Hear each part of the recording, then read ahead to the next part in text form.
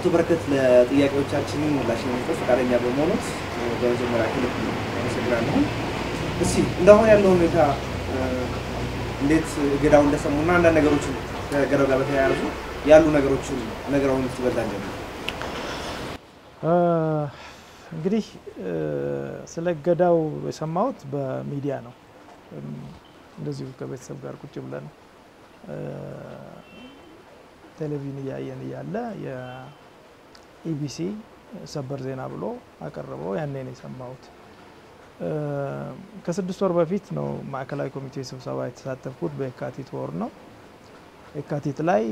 ማዕከላዊ ኮሚቴው ያኔም የማዕከላዊ ኮሚቴ አባል አልነበርኩም። በነባርነት የሚያሳትፉን ስለነበር በነባርነት ብቻ ነው የሄድኩትና ታስፈልገናለህ መመለስ አለብህ ማዕከላዊነትን ጥሻለሁ ብለ መርጠን እንቢ ስላልክ ጥሻለሁ ብለ ተናገርና ግለይስ ወሰድና ተመለስ ተባል። እኔ የጣስኩት ነገር የለም አልመለስም በዚሁ ልክ ታስቀጥሉኝ ከቻላችሁ ቀጥላለሁ አልኳቸው። መጨረሻ ላይ አንዳንድ እስኪ ተሸነፍልን ዛሬ ይሉኛል። እሺ ብዬ በቃ ተሳስቻለሁ መሸነፍ ደስ የሚላችሁ ከሆነ ተሳስቻለሁ በቃ ይሁንበት ተመለስ ካላችሁኝ እመለሳለሁ። ለምነው ነው ተመለስ ያለው። እንግዲህ የኔ ያክል ጥፋት ያለው ሰው ብለው የሚያስቡ ከሆነ ለምነው ተመለስ ሊሉ አይችሉም። ለምነው ነው ተመለስ ያሉኝ። ተመለስ ታስፈልገናል። ከአንድ ወር በፊት ካቶ ደመቀ ጋር ተገናኝተን ነበር እና በቃ ይበቃናል እዚህ ባህርዳ የደብረ ማርቆስን እንደሰማው ሄጃ እናገርኩት። ለምንድን ነው እንደዚህ የሚሆነው? ለምን በቃ አትተው በጥሮታ ትወጣ ይሻላል አለኝ። ጥሮታማ ወጣለሁ ችግር የለውም። ጥሮታ መውጣት ብቻ አይደለም ማዕከላዊ ኮሚቴውንም አልፈልገውም አልኩት። ከማዕከላዊ ኮሚቴማ አትውጣ አለኝ እሱ ራሱ አትውጣ ከመንግስት ስራ መውጣት ትችላለህ። አይኔ ከሁለቱም አልፈልግም በቃ ይቅርብኝ እንደዚህ የሚሆን ከሆነ ይቅርብኝ አልኩት። አይ ከማዕከላዊ ኮሚቴ ባትወጣ ይሻላል። እንደዚህ ያለኝ ሰው በአንድ ወር ውስጥ አቋሙን ቀይሮ ተባረሃል የሚል ውሳኔ አስፈጽሞ ይነግረኛል። ስለዚህ በኔ በኩል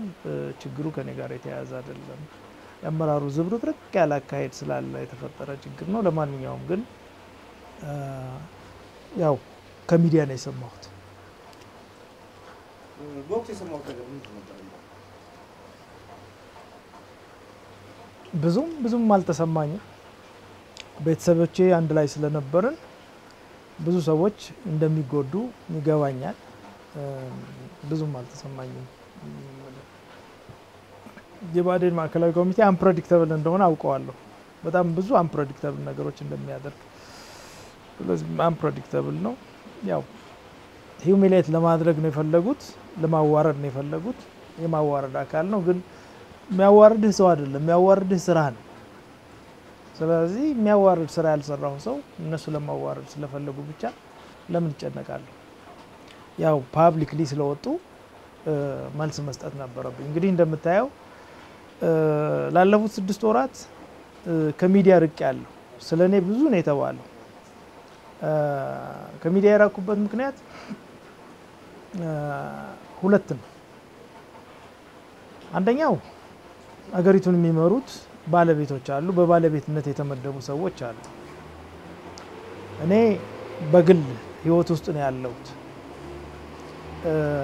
በግል ህይወት ያለው ሰው ከምርምርም ጥናትና ምርምር ሰራ ነበር ከሱም ወጥቻለሁ በግል ህይወት ነው ምኖር ያለው። ስለዚህ ወይ እንደ ቃል አቀባይ ወይ እንደ መንግስት ኃላፊ ተነስቼ ብድግ ብዬ መግለጫ የምሰጥበት ምክንያት የለኝም። ስለዚህ ስለኔ የሚባሉት ነገሮች በሙሉ በጊዜ ሂደት ይጠራሉ ብዬ ዝም ማለት ነው የመረጥኩበት ሁኔታ ነው ያለው። ሁለተኛው ችግር የነበረው ዝም ለማለት የተገደድኩበት ምክንያት ከተናገርኩ ሁለት መንገድ ይዤ ነው መናገር ያለብኝ። ወይ ሙሉ እውነት ይዤ መናገር አለብኝ የማውቀውን ሁሉ አንድም ሳላስቀር መናገር አለብኝ። ይሄ ለሁላችንም ይጠቅማል ብዬ አላስብም። በደንብ በዝርዝር መታብራራበት ሁኔታ ከሌለ በስተቀር ሚስ አንደርስቱድ ሊሆን የሚችል ብዙ ነገር ሊቀሰቅስ ይችላል። ሙሉ እውነት ይውጣ ከተባለ ስለ ሁሉም ሰው ስለ ሁሉም ጉዳይ መናገር ይቻላል ይሄን አላደርግም ካልኩ ደግሞ ግማሽ እውነት ነው የምናገረው ግማሽ እውነት ደግሞ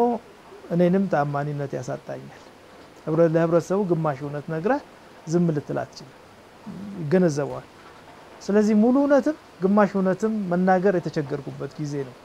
ስለዚህ ዝም ብዬ ነው የተቀመጥኩት እኔም ጓደኞቼም ዝም ብለን ነው የተቀመጥነው በቃ በዚህ ሁኔታ በተከታታይ የሚቆሰቁሱን እነሱ ናቸው በተከታታይ በመጨረሻ መባረራችንን በማዕከላዊ ኮሚቴ ስብሰባ ሳንገኝ በሚዲያ ሰማን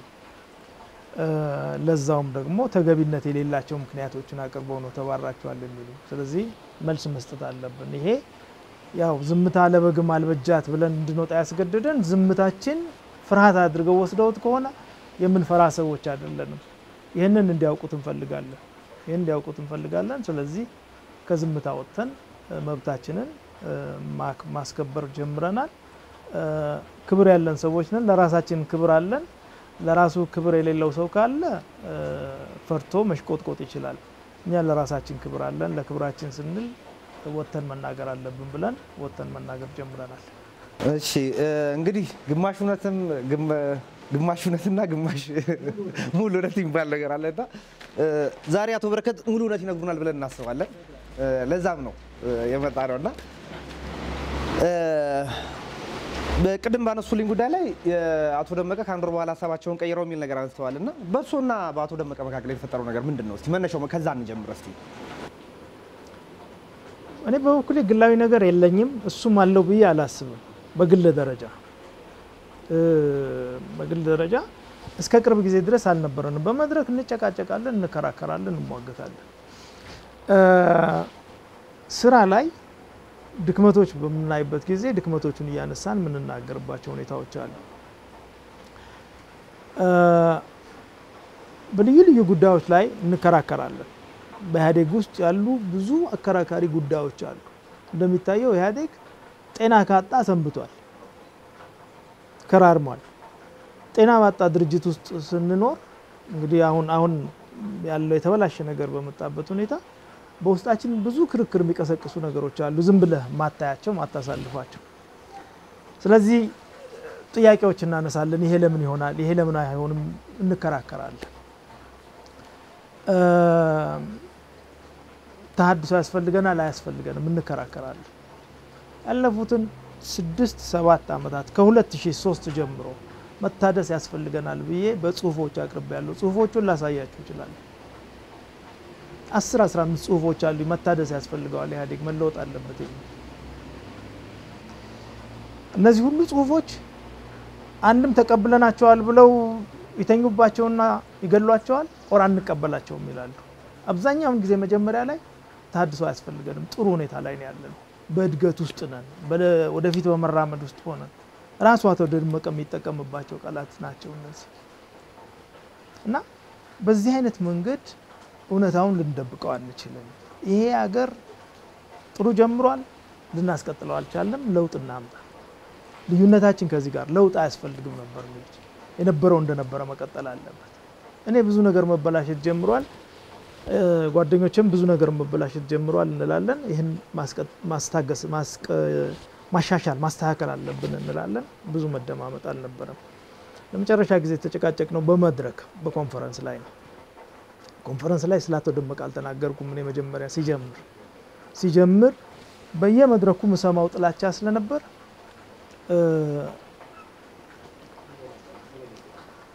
ይሄ የህዝብ ለህዝብ ግጭት የሚቀሰቀስ የጥላቻ ዘመቻ ይቁም የጥላቻ ዘመቻ ይቁም በጣም አደገኛ መንገድ ይዘን ነው ይሄድን ያለ ነው የሚል ነገር አነሳለሁ እዚህ ለምን እንደዚህ ትላለህ ጥላቻ መስበክ ጥሩ ነው ልል አልችልም የጥላቻ ዘመቻ ይቁም ነው ያለው ደመቀ ተነሳ የአማራን መብት እና ጥቅም የሚያስከብር አቅጣጫ የሳት ካንተና ማረጋገጫ ይብሎ የሱን ለጠቅላይ ሚኒስቴርነት እንዳልቀርብ ከጠቅላይ ሚኒስቴርነት መውረድ አለብህ እንዳልኩት ነባሮቹ እኔም ብቻ ሳይሆን ነባሮች የባዴን ነባሮች ኦርፋን አድርጋችሁናል ሌሎቹ ለየልጆቻቸው ይሟገታሉ አለ እንደዛ ልትል አትችልም እኛ ኮነን ጠቁመን ወደ ምክትል ጠቅላይ ሚኒስትርነት ኃላፊነት እንድትመጣ ያደረግነው ስለዚህ ባመንበት ጊዜ እንጠቁማለን ባላመንበት ጊዜ አንጠቁም የመጠቆም መብት ደግሞ እኛ ብቻ አይደለም ህዝብ ሰው ነው ተሻምተን ነው ምንጠቁመው ድል አግኝተን በዚህ ደረጃ ትክክል አይደለም ተከራከር ከሌሎች ብሔሮች እንዲሆን አደረክ እንዲህ ያደረጋችሁ ይሄ ትክክል አይደለም ተባባልን ያን ተባብለን መልስ በመድረክ ሰጠን ስላነሳው ነው መልስ ለመስጠት የተገደድነው እኛ አይደለንም ገፍተን ያነሳነው እሱ ነው ያነሳው መልስ ሰጠን ግን ገርሞኛል የላማራ መብታት ጥብቅና ተቆሙም የሚል ጥያቄ በዚህ መልክ ነው የቀረበው አልፎ ከቲፒኤልኤፍ ጋር ተሻርካችሁ እንዲታደርጉናላችሁ እንደዛ ታደርጉናላችሁ ለቲፒኤልኤፍ ነው ጥብቅና የምትቆሙት የሚባል ነገር ይቀርባል እኔ ለሐቅና ለፕሪንሲፕሎች ነው የምቆመው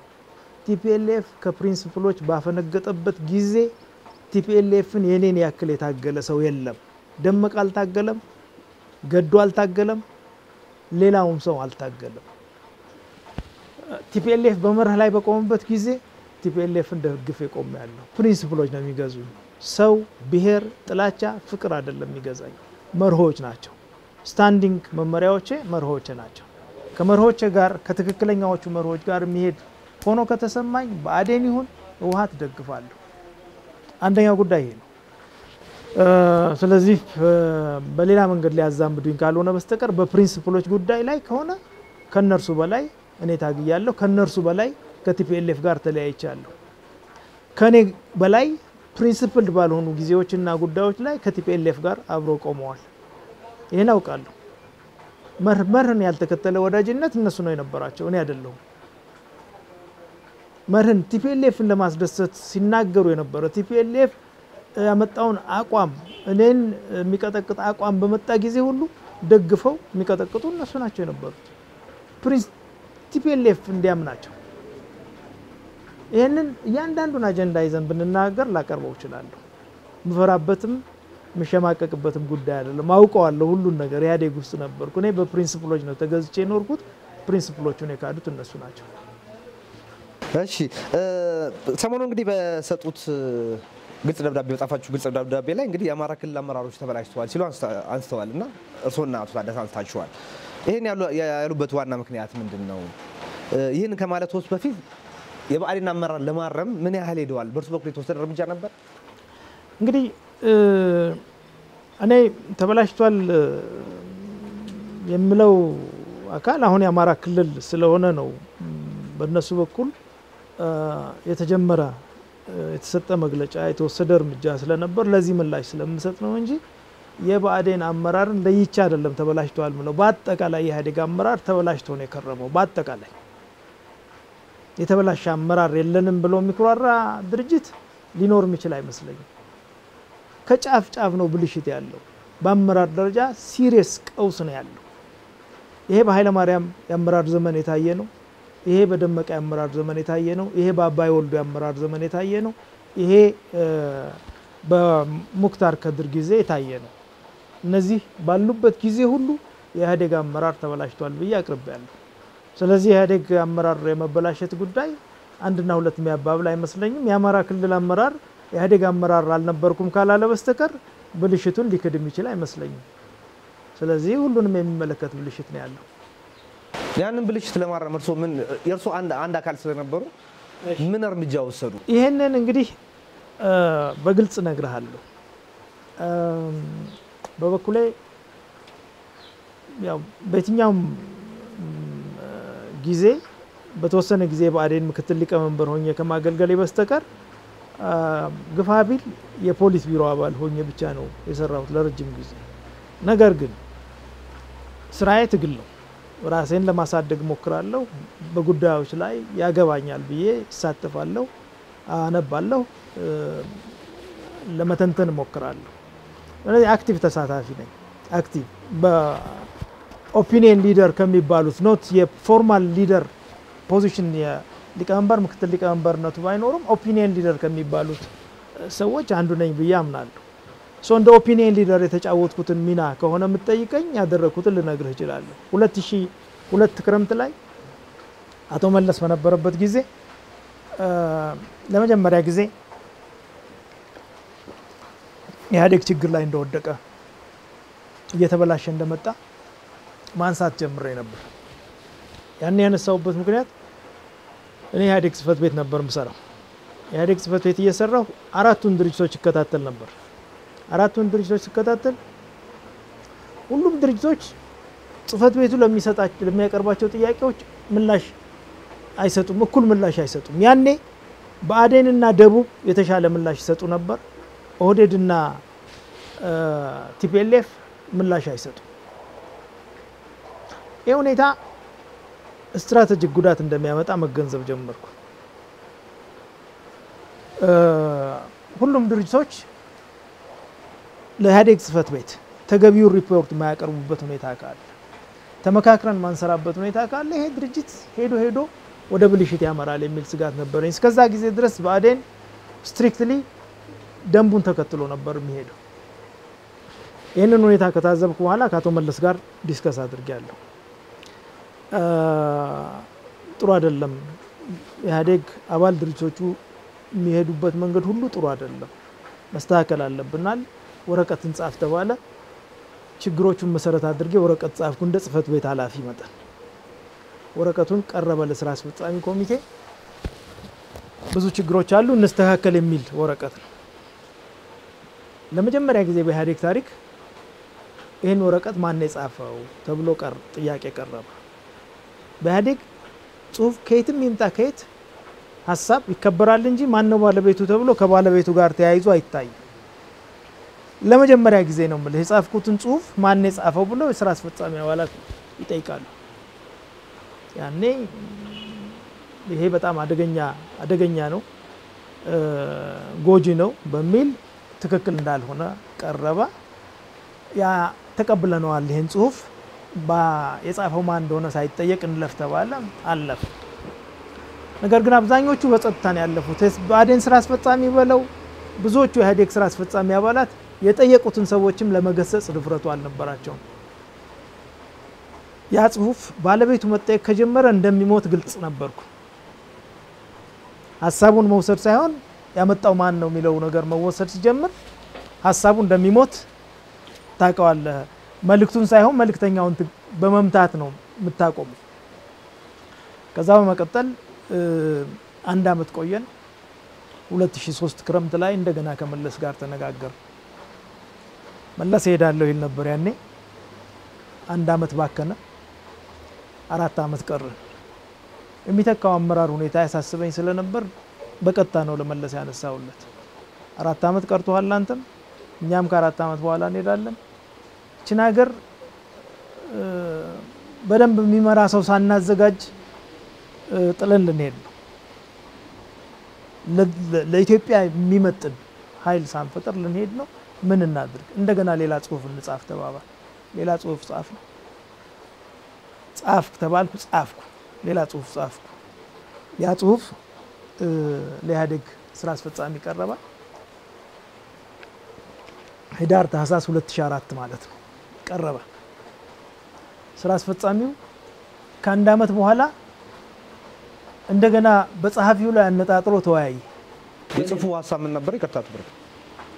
ኔትወርክ በስቷል ኢህአዴግ ውስጥ ጥገኛ የጥቅም ቡድኖች መስፋፋት ጀምረዋል እነዚህ ሀገሪቱንም ድርጅቱንም ያጠፉታል ይሄን ማቆም አለብን መታረም አለብን ሳም ሶርት ኦፍ የርማት እንቅስቃሴ ያስፈልገናል የሚል ጽሁፍ ነው ሁሉም ሰው በጸሐፊው ላይ ተረባረበ ሁሉም ሰው ነው ከዛ ተጣላን ይሄ ስራ አስፈጻሚ ለኔ ደረጃውን በጣም ዝቅ ብሎብኛል ወደ ከማውቀው ስራ አስፈጻሚ እየወረደ ይመጣ ያኔ ነው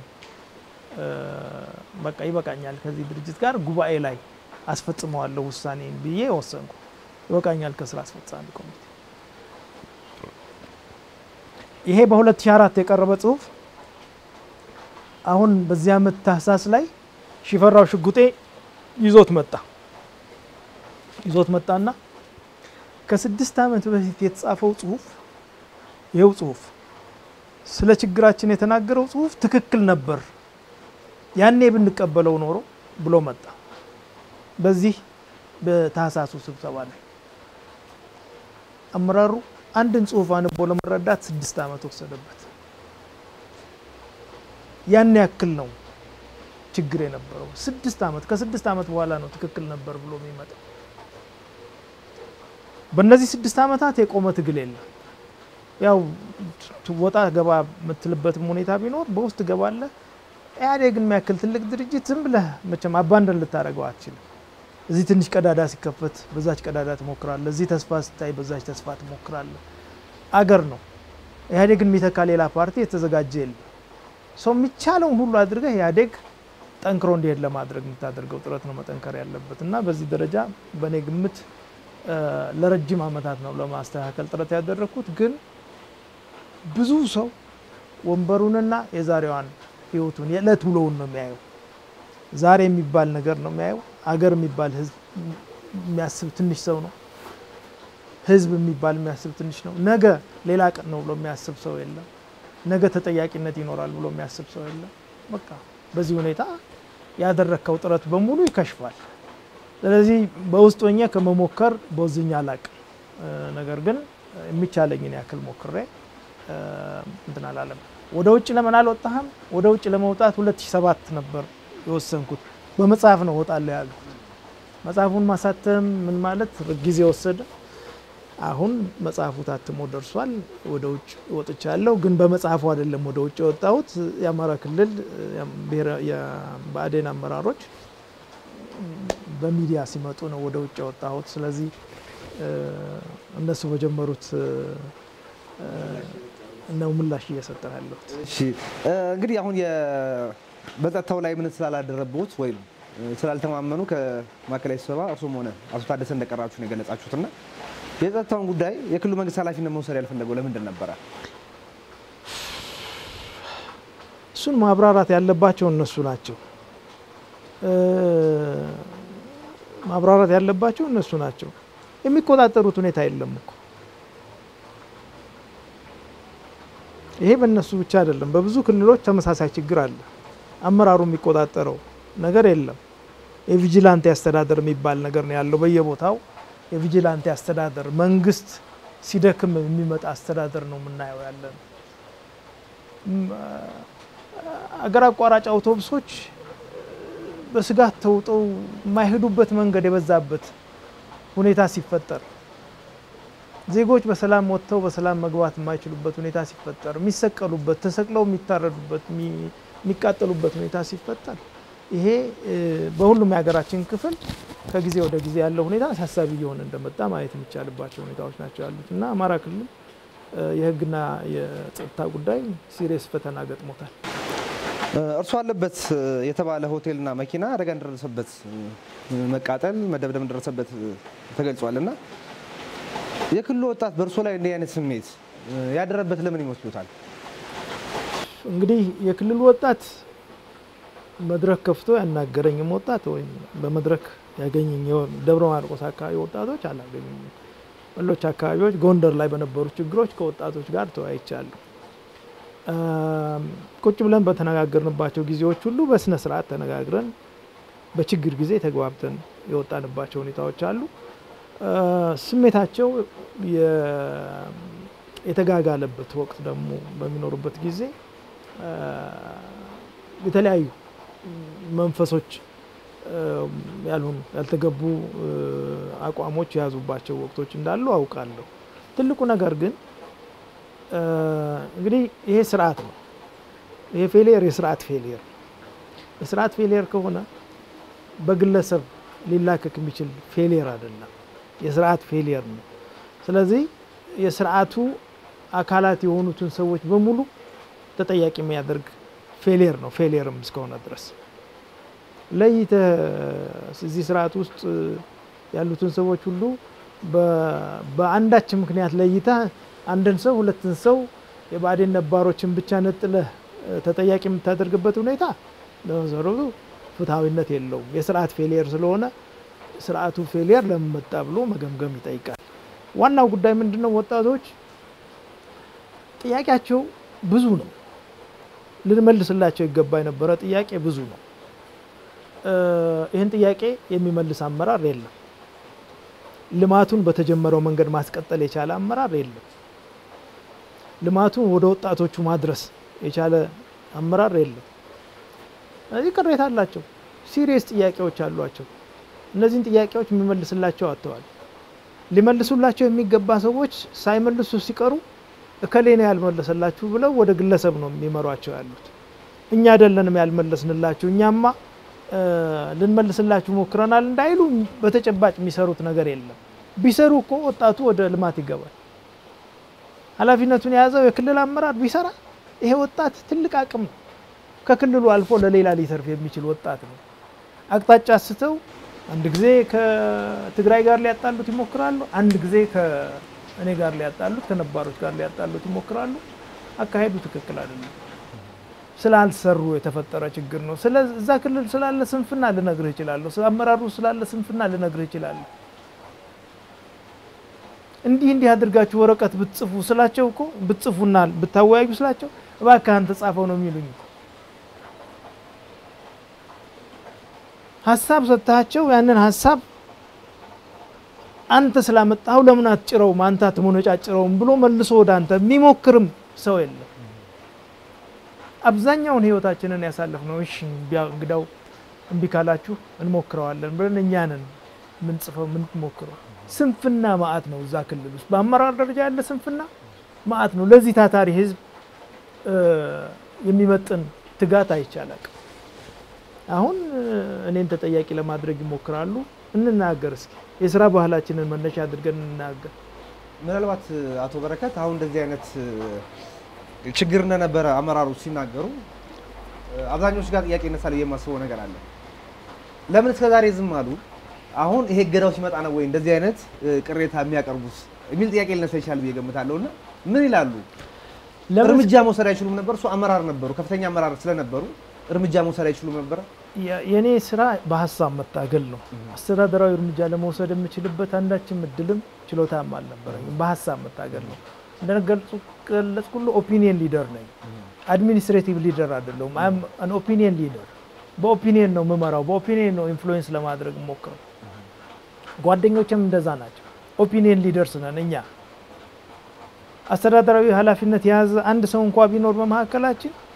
እሱም በኦፒኒየን ካልሆነ በስተቀር በግሉ እንደፈለገ ያደረገ መሄድበት ስርዓት አልነበረም ስለዚህ እርምጃ ለመውሰድ አለ በሐሳብ ደረጃ ለመታገል ከሆነ የድርጅቱ ቃለ ጉባኤዎች እኮ አሉ ቃለ ጉባኤዎቹ ሊታዩ ይችላሉ በሐሳብ ደረጃ ያቆርየው ነው ነገር በመጨረሻ ወደ ውጪ መውጣት የሚባለው በሁለት መንገድ ነው ከድርጅቱ ጋር ራስን መነጠል አልተመቸኝም ብዙ ነገር ተበላሽቷል ኃላፊነት አልወስድም ብለ መውጣት ነው ይሄን ለማድረግ ሞክሬያለሁ እንዳልጨክን ያደረጉኝ ሴንቲሜንታል አታችመንት ከድርጅቱ ጋር ያለ መሆኑ በሴንቲሜንት ደረጃ በመንፈስህ ማትቆራረጥባቸው አይነት ሁኔታዎች መኖራቸው ነው አንደኛው በሁለተኛ ደረጃ ያው መጽሐፉ 2007 ነው የጻፍኩት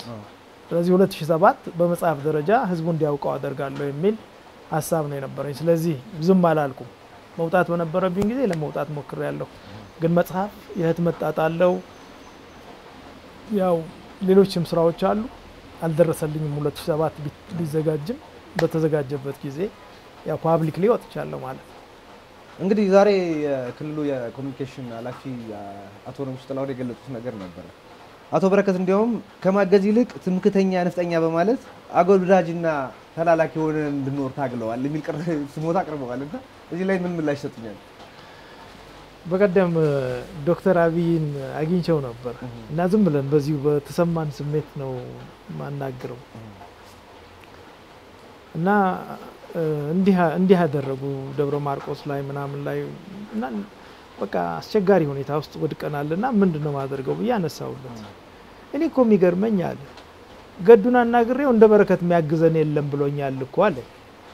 ምን ልልህ ይችላልው አያግዘንም ካሉ ምን ማለት ነው ለዶክተር አብይ እንደ በረከት የሚያግዘኝ ሰው የለም ብሎ እኮ የነገረው አቶ ገዱ ነው ይሄን ነግሮኛል ዶክተር አብይ አካሄዱ አማራ ክልል ደርሶ መጥቶ የተዋታት እርቅ ለመፍጠር ጥረት አድርጎልናል እንዲያት አድርጎ አታካረሩ ነባሮችን አታሳድዱ ብሎ ሊመክራቸው ሞክሯል በዚህ ጋር በተያያዘ ሲነግረኝ ነው እንደገዱ እንደ በረከት የሚያግዘኝ የለም ብሎ ነግሮኛል እንዴት እንደሆነ አልገባኝም ሚለኝ ሶአቶ ንጉሱ ገዱንስ እንዲ ብለህ ነበር ብሎ ይጠይቀው ሌላው ጥረትን የተጨመራለቀ የቤተሰብና የጓደኛ የጎጆ ሞጫ አድርገውታል የሚልም ክስ ቀርቦበታልና ጥረት በምን ሂደት ላይ ነበር እንደው እንደተባለውስ ጎጆ ሞጫ ሆኖ ነበር ጥረት ትክክል አይደለም አንደኛ የጥረትን ሲኒየር አመራር በተመለከተ እኔ በግሌ መድብ ያላቅ በግሌ ገና ሀብዬ ስመደብ የመንግስት ስራ ላይ የነበሩ ሰዎች ነበሩ ከመንግስት ስራ ውጭ የነበሩ ሰዎች አለን ከመንግስት ስራ ውጭ የነበሩ ሰዎች ነን ጥረት እንድናንቀሳቀሰው እንችል የነበረ መንግስት ስራ ላይ ያሉ ሰዎች ታምራት አዲሱ ሊገቡ አይችሉም ነበር ሶኔ መንግስት ስራ ውስጥ አልነበርኩም ሶኔ ነኝ በኃላፊነት የተመደቡ ሰው አልነበረኝም እኔና ወንዶሰነን የነበር ነው ሰው መድቡልን ስንል አመራሩ ነው የሚሰጠን ፖሊስ ቢሮ ነው የሚሰጠን ከሌ ይመደቡ ይላል እነሱ ያልመደቡት ሰው የለም ሰው ሲቸግረን ስጡን ብለን ምን ሄደው ክልሉ ጋር ሲኒየር አመራሮችን የመደቧቸው እነሱ ናቸው እኔ ከአንድ ቦታ አንስቼ መድብ ያላቅ እነሱ ናቸው የሰጡን ሶ የሰጡን እኔን ዘመዶች ነው ሰብስቦ የሰጡን የታደሰን ዘመዶች ነው ሰብስቦ የሰጡት እንደዛ ከሆነ ለምን ዘመዶቻቸውን ይሰጡናል ስለዚህ መልሱ መስጠት ያለባቸው እነሱ ናቸው እስቲ ስላለፉ ነገሮች እሺ እናንተ አቶ በረከት እርሶ በሰሩበት የኢህአዴግ አመራርነት ዘመን በኢትዮጵያ ፍትሃዊ ኢኮኖሚ ተቃሚነት የፖለቲካና አሰራር ተሳትፎ ነበር ይላሉ እንደው ነበር ካሉ በቅርብ ጊዜ ገንፍሎ የወጣው የህዝብ ብሶትና ቁጣ ከየት የመጣ ነው እኔ በእውነት ለመናገር እንግዲህ መርሆቻችንን እናስቀምጥ አንድ የኢኮኖሚና የፖለቲካ ማህበረሰብ የመፍጠር አቅጣጫ ይዘን እንስራ አንድ ሁለተኛ ፈጣን ልማት እናምጣ ሁለት ሶስተኛ ከልማቱ ሰፊው ህዝብ በየደረጃው ተጠቃሚ እንዲሆን እናደርግ ናቸው ፖሊሲዎቻችን ፈጣን ልማት ስለመምጣቱ ጉዳይ ማጠያይቅ ነገር የለም ባይንም ይታይ ስለሆነ አመተናል ፍትሃዊ ልማት ከማምጣት አኳያ እዚህ ሀገር ለረጅም አመታት የሄድንበት መንገድ ፍትሃዊ ልማት እንዲያመጣ የሚያደርግ ነው አንደኛ የፌደራል መንግስት ባጀትን እንወስድ ባጀቱን የሚመድበው ማን ነው የፌዴሬሽን ምክር ቤት የህዝብ ተወካዮች ምክር ቤት ነው የሚያጸድቀው የባጀት ቀመሩን የሚወስነው የፌዴሬሽን ምክር ቤት ነው የፌዴሬሽን ምክር ቤት ሁሉም ብሔረሰቦች የተወከሉበት ነው ስለዚህ ሁሉንም ግምት ውስጥ ያስገባ ቀመር ከሌላ አይቀበሉት ስለዚህ የፌዴራል መንግስት ባጀት የሚመደብበት ቀመር በፌዴሬሽን ምክር ቤት እስከ ተሰራ ድረስ የመሟገት ለራሱ ጥቅም የመታገል ሲያንሰው አንሶኛል ብሎ የመከራከር መብት የሌለው ክልል የለም ሁሉም መብት ባለመብቶች ናቸው ፌዴሬሽን ምክር ቤት በብሔሮች ስለተዋቀረ ማለት ነው ይሄ ሌጋል አፈጻጸሙ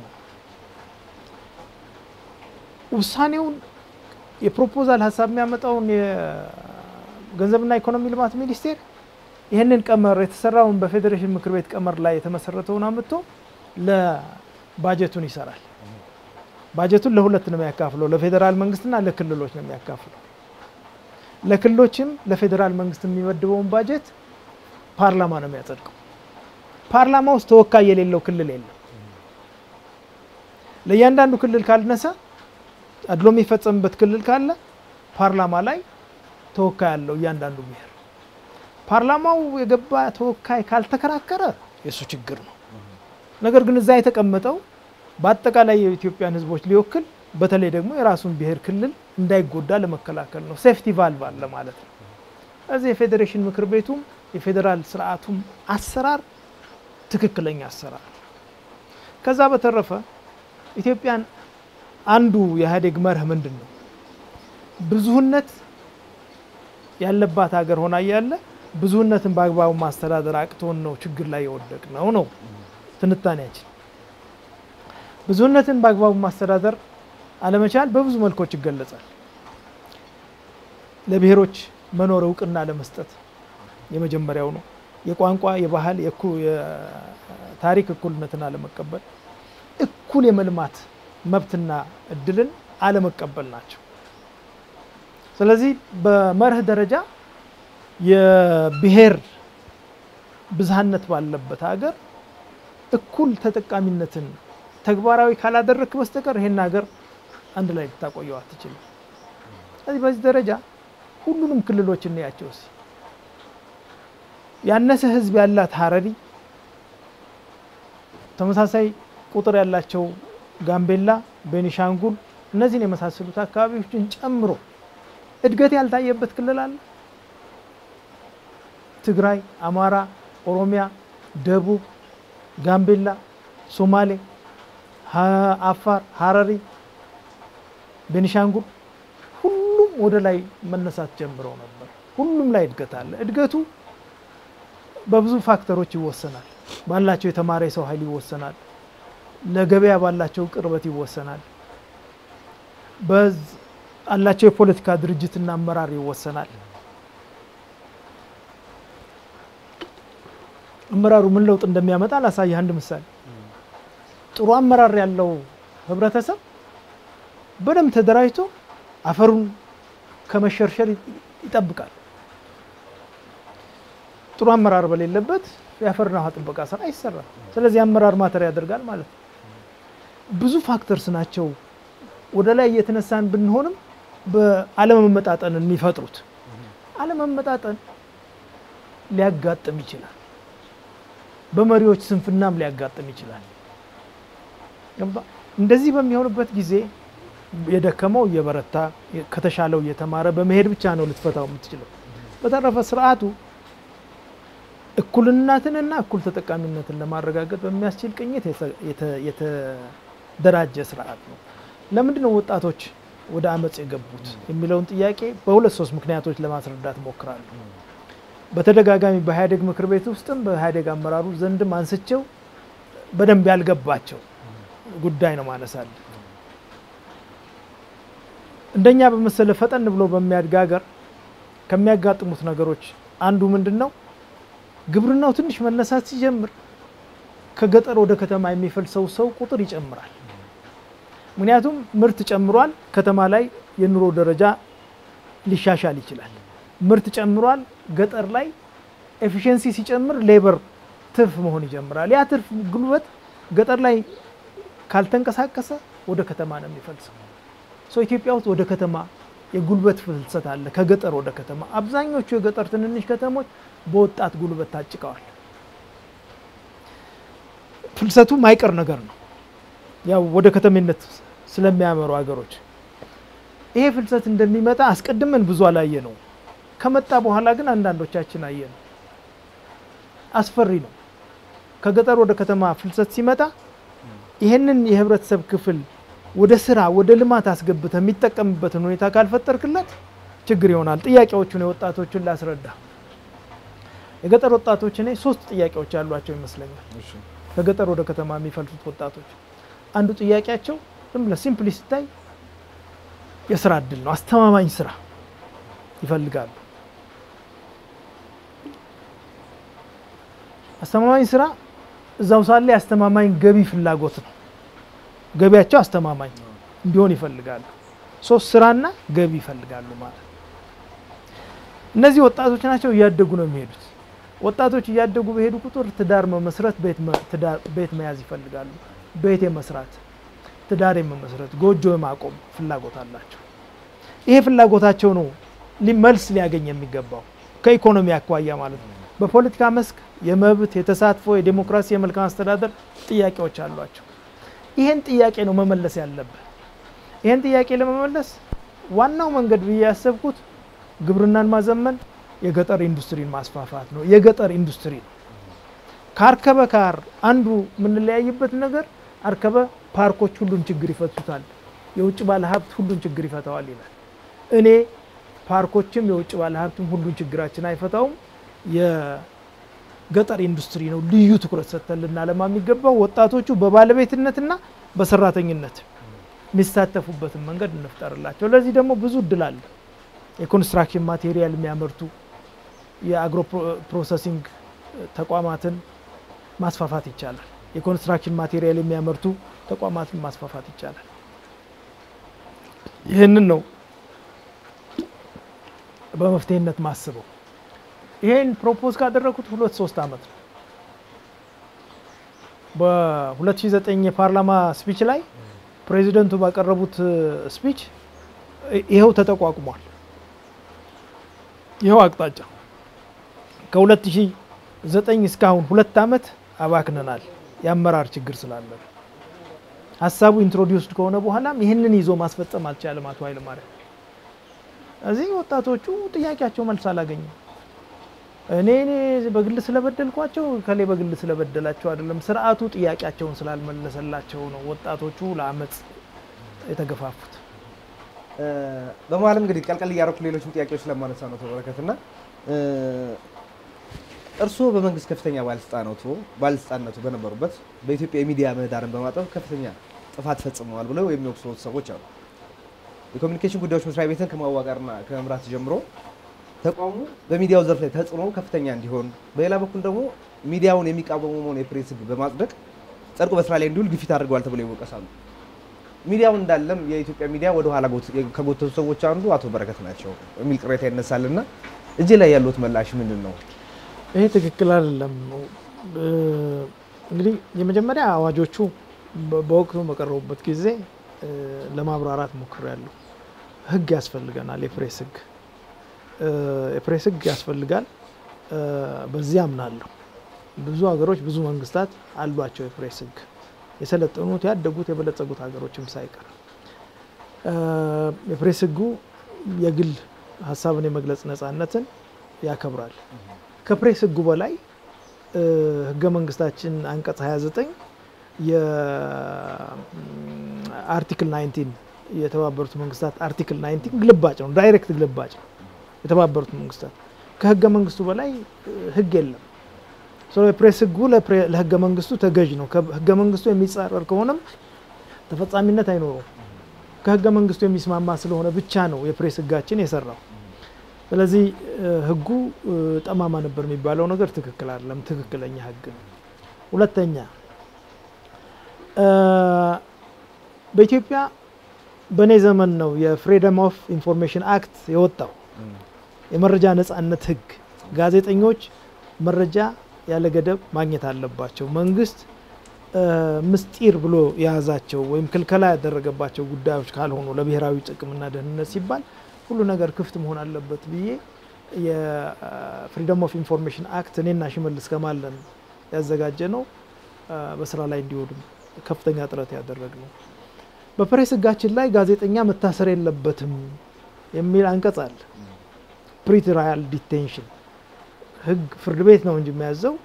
ህግ ፍርድ ቤት ከመተርጎሙ በፊት ጋዜጠኛ ሊታሰር ይገባዋል የሚል ነገር እንዳይኖር ዋስትና እንዲያገኝ አድርገናል ስለዚህ በኔ በኩል ትክክል አይደለም በኢትዮጵያ ውስጥ የመንግስት ቃል አቀባይ ሆኜ ሚዲያ በማንኛውም ጊዜ በነፃነት እንዲጠይቅ በቅርብ በድፍረት ማንኛውንም ጥያቄ ለማስተናገድ ጥረት ያደረኩት እኔ ነኝ ማንኛውንም ጥያቄ አቶ መለስ በማንኛውም ጊዜ ጥያቄዎችን መመለስ ችሎታም ብቃትም ፍላጎትም ነበረው ነገር ግን ኢንስቲትዩሽናል በሆነ መንገድ በማስታወቂያ ወይ ኮሙኒኬሽን አማካይነት እንደ ገቨርንመንት ስፖክስ ፐርሰን ያሰራር ጥቅም ላይ እንዲውል መንግስት እንዲጠየቅ መንግስት ማብራሪያ እንዲሰጥ ለማድረግ የተደረገው ጥረት በኔ በኩል የመጣ ነው እነዚህን ሁሉ ያደረኩት በኢትዮጵያ የፕሬስ ነፃነት እንዲያብብ ከነበረኝ ፍላጎት ነው ይሄ እንደተጠበቀው ነው ምህዳሩን ያጠቡ ችግሮች አልነበሩም በሁሉም ሳይድ በራሳቸው በጋዜጠኞች በራሳቸው በሚዲያዎቹ በመንግስት ኃላፊዎች አልነበረም ልል አልችልም ከዚህ በላይ ማደግ የነበረበት ሚዲያ ነው ስለዚህ በዛ ለብል ችግሮች አልነበሩም ብዬ ጨርሼ አይኔን ልጨፍን አልችልም ይኖራሉ ሁላችንም ከልምድ ልንማርባቸው የሚገባ በተረፈ ግን እንደግል ህጉን በማውጣትም ፐርሚሲቭ ሁኔታ በመፍጠርም ብዙ ጥረት አድርጌያለሁ በርቶ ዘመን ሚዲያዎች ታስረዋል ሚዲያዎች ተሰደዋል ሚዲያዎች ገበያ እንዲወጡ ተደርገዋል ሚዲያዎች ቀጥታም ደግሞ ማስታወቂያ እንዳይሰጣቸው በማድረግ ያቶ በረከት እጅ ነበረበት በእንደዚህ አይነት ነገሮች የሚባልም ነገር ነበርና ከሚዲያው የሚነሳው ይሄን ነገር ስልከሰሩታል ይሄም ትክክል አይደለም የተሰደዱ ሚዲያዎች እንዳሉ አውቃለሁ አንዳንዶቹን እኮ ጋዜጠኞች ራሳቸው ለቪዛ ለማግኘት ተሰደናል መንግስት አሳደደን ብለው በዚህ ቅኝት በመንቀሳቀስ የሄዱ ሰዎችም አሉ እናቃለን እዚህ ቁጭ ብለው የጋዜጠኞች ማህበር መሪዎች ወረቀት እየሰጡ ቪዛ አስጧቸው መንግስት አሳዷቸዋል ይያሉ ገንዘብ የሚቀበሉባቸው ጋዜጠኞች እንደነበሩ አናውቅም ስለዚህ ለመሰደዳቸው እኔ ተጠያቂ መሆንበት ምክንያት የለም በኔ ላይ ብዙ አርቲክሎች የሚጽፉ በግል ብዙ በዚህም በዛም የመሰላቸው የሚጽፉ ጋዜጦች እኮ እዚህ ኢትዮጵያ ውስጥ አሁንም ድረስ ከዛ በተረፈ አመጽ የቀሰቀሱ ለአመጽ ጥሪ ያደረጉ ጋዜጦች ህጋዊ እርምጃ ተወስዶባቸዋል በዚህ ደረጃ መንግስት የወሰደው እርምጃ ትክክል ነው እኔ አይደለሁም አቃቤ ህግ ነው የመንግስት ህግ አስከባሪ አካል አቃቤ ህግ ወንጀል ተፈጽሟል ባለበት ጊዜ ለወሰደው እርምጃ ሁሉ እኔ ተጠያቂ አልሆንም እሺ የህጉን ጉዳይ ወደ ኋላ እንመለስበታለና አቶ በረከት እስቲ ወደ ምርጫ 97 እንምጣና ምርጫ 97ን ተከትሎ ለደረሱ ችግሮችን በተቋሚዎች በጣም ስሞት ይተለጠላል ይከሰሳሉ በወቅቱ ያድግን ወክለው ከተቃሚዎች ጋር ድርድር ያደርጉ ነበርና ከነሱ ጋር የሚስማሙባቸውን ሐሳቦች መልሰው እየቀየሩ ይክዱ ነበር የሚል ነገርም አለ እንዲሁም ዶክተር ብርሃኑ ይሄን ጉዳይ በመጻፋቸው ላይ አንስተውታልና ይሄን ጉዳይ በተመለከተ ምን ይላል ከ97 ምርጫ ማግስት ካለው ቀውስስ ራሱን ከተጠያቂነት ንጹህ ነኝ ይላል አዎ እንግዲህ ምንድነው ምርጫ 97 ተጠያቂ ምን ሆነበት ገጽታ አለ እንደ ያደግ ዛም ላይ ምርጫ 97 ተቃዋሚዎች ነዳጅ አርከፍክፈውበት ሊሆኑ ይችላል ነገር ግን ለመቀጣጠል የተመቸ ህብረተሰብ ሆነ ነበር ሰፊ ወጣት ስራጥነት ጉዳይ ነበር ይሄን የወጣት ስራጥነት ሁኔታ ነው ተቃዋሚዎቹ ሊጠቀሙበት የሞከሩት ስለዚህ ያን የወጣት ስራጥነት ማን ፈጠረው ብትል ያደግ ነበር ስራቱን የሚመራው ያደግ ስራውን ያልሰራው ስራ ስለነበር የተፈጠረ ስራጥነት አለ ለዚህ ኃላፊነት እንወስዳለን ተከታታይ ሰዓት በማዘጋጀታችን እንጨቱን በማቀራረባችን ማለት እዚህ እንጨት ላይ ነዳጅ ያርከፈከፉት ተቃዋሚዎች ናቸው እዛ እኔም ጥላቻ ፖለቲካ በሰፊው ነበር የዘመተው ሁለተኛ በተቻለ መጠን ችግሮችን ለማብረድ ነው የሞከርነው እኔም በመጽሐፌ ላይ እንግዲህ ዶክተር ብርሃኑ በመጽሐፉ እንደሚተማመነው ሁሉ እኔም በመጽሐፌ ነው የምተማመነው በመጽሐፌ ላይ እንደገለጽኩት አንደኛው ጉዳይ ምርጫውን ተቃዋሚዎች ከመጀመሪያው በአመጽ ወይ በሰላማዊ ምርጫ የሚል አማራጭ በያዙበት ጊዜ በሰላማዊ ምርጫ ብቻ ነው መሆን ያለበት ይሄ እንዳይሆን ከፈለግን መንገዱን እናስፋው ዲሞክራሲውን እናስፋው ብለን ያደግ ስራ አመራር ውሳኔ ነው እኔ እኮ ነኝ ከመስከረም ጀምሮ ሙግት በሚዲያ እንዲካሄድ በር የከፈትኩት ሙግት 97 ምርጫ ከ97 3 ወር ነው የምርጫ ክርክር በህጉ የሚፈቀደው ክርክሩ የተጀመረው መስከረም ላይ ምርጫው የተካሄደው ግንቦት ላይ ነው 9 ወር ሙሉ ክርክር እንዲካሄድ ያደረኩት እኔ ነኝ ሚዲያው እኔ ነበርኩ መራው የክርክር ሐሳቦቹን ለተቃዋሚዎች ያቀረብኩት አብዛኞቹን እኔ ነኝ ኢንተር አፍሪካ ግሩፕ ነበር እነሱንም ግፊት አድርገን እንዲደግፉን ጠይቀን ተደጋግፈን የሄድንበት ሁኔታ ነው ያለው ከምርጫ 97 ከመስከረም ጀምሮ ነው ዲሞክራሲውን ያሰፋ ነው ክርክር ከተባለ ብርሃኑ ነጋ አይደለም ክርክር መድረክ የከፈተው እኔ ነኝ ዲቤት የሚባለው ነገር በክርክር ነበር ማም አሁንም ከአማራ ክልል ጋር እየተሟገትኩ ያለሁት ነው ወተን እንሟገት ህዝብ ፊት ያልኩ ያለሁት እኔ ነኝ በአዋጅ በአስተዳደራዊ መመሪያ እንሂድ የሚሉትን መሪዎች ትቼ 97 ላይ ዲሞክራሲውን በማስፋት የጀመረው ያደግ ነው ያደግን ውሳኔ ተከትዬ ነው የተንቀሳቀስኩት የክርክር እድሎቹን ያሰፋውት እኔ ነኝ እዚህ ለምን በዲሞክራሲ በማጥበብ ከሰሳለሁ እሺ አቶ በረከት እውነት 97 ምርጫ ኢህአዴግ አሸነፈ? በጣም ያሸነፈባቸው ቦታዎች አሉ፣ የተሸነፈባቸው ቦታዎች አሉ። በድምር ግን አሸንፏል። የ2002 አሸንፋቸዋል። 100% አሸንፈናል። 100% ያሸነፍንበት 2002 ስህተቶች ያልነበሩት ምርጫ ስለሆነ አይደለም። ነገር ግን በእነዚህ 5 ዓመታት ኢህአዴግ የተሻለ ክሬዲቢሊቲ ያመጣበት የልማት ስራ ሰርቷል። ኢትዮጵያ ሚሊኒየም ከተከበረ በኋላም በልዩ ልዩ መድረኮች እየገለጽኩት እንዳለው ፓርቲው ራሱ ኢህአዴግ ራሱ ወደ መኩራራት የሄደባቸው ስኬቶች ነበሩት። ወደ መኩራራት ፓብሊኩንም በዚህ አቅጣጫ ነበር ለመምራት የሞከረው ሰው ስኬቶች ነበሩት 2002 ምርጫ ላይ። 2007ም ቢሆን ኢህአዴግ አሸንፏል የምልበት ምክንያት ጥሩ ስለነበር አይደለም። ብዙ ብልሽቶች ነበሩ 2007። ህብረተሰቡ ግን አማራጭ የለኝም ብሎ ኢህአዴግን ተስተካከሉ እንመርጣቸዋለን ብሎ እድል ስለሰጠው ነው የተመረጠው። እዚህ ምርጫዎቹን አላሸነፈም ልትል አትችልም። ኮሮጆች ያሳረቁ ነበር አቶ በረከት? ኮሮጆች የተሰረቁባቸው አጋጣሚዎች አሉ። እኔ ራሴ 92 ላይ እኮ ደቡብ አቶ አሰፋ ብሩ ምርጫ ቦርድ በነበሩበት ጊዜ ደቡብ ላይ የምርጫ ኮሮጆ ተሰርቆ ባንድ ወረዳ ኢህአዴግ አባላትን ቀጥተናል። ይሄን ያደረጉ ሰዎች ትክክል አይደላችሁም ብለው ሰነፍና ደካማ አመራር ባለበት ቦታ ሁሉ አቋራጭ መንገድ እንደዛ ነው። ስለዚህ ሞር የዚህ አይነት ዝንባሌዎች እያደጉ የመጡ ዝንባሌዎች ሊሆኑ እንደሚችሉ ገምታለሁ። ኢህአዴግ እየደከመ ሲሄድ በዚህ አቅጣጫ ለመሄድ የሚደረግ ጥረት የድርጅት መመሪያም ባይሆን በየአካባቢው ያለ የውሸት ሪፖርት ማቅረብ የለመደ ኃይል ይሄንን ለማድረግ የሚችልበት እድል ዝግ አይደለም። ስለዚህ የምርጫ ኮሮጆች በፓተርኑ እሱ አይደለም። ነገር ግን 92ም አይቼዋለሁ ያጋጠሙበት ጊዜ አለ።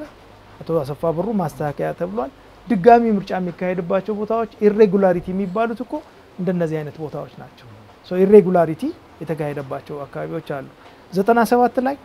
32 ቦታዎች ናቸው ኢሬጉላሪቲ የነበረባቸው። 31ዱ አካባቢ ቅንጅት ነው ኢሬጉላሪቲውን የፈጠረው፣ አንዱን ኢህአዴግ ነው የፈጠረው።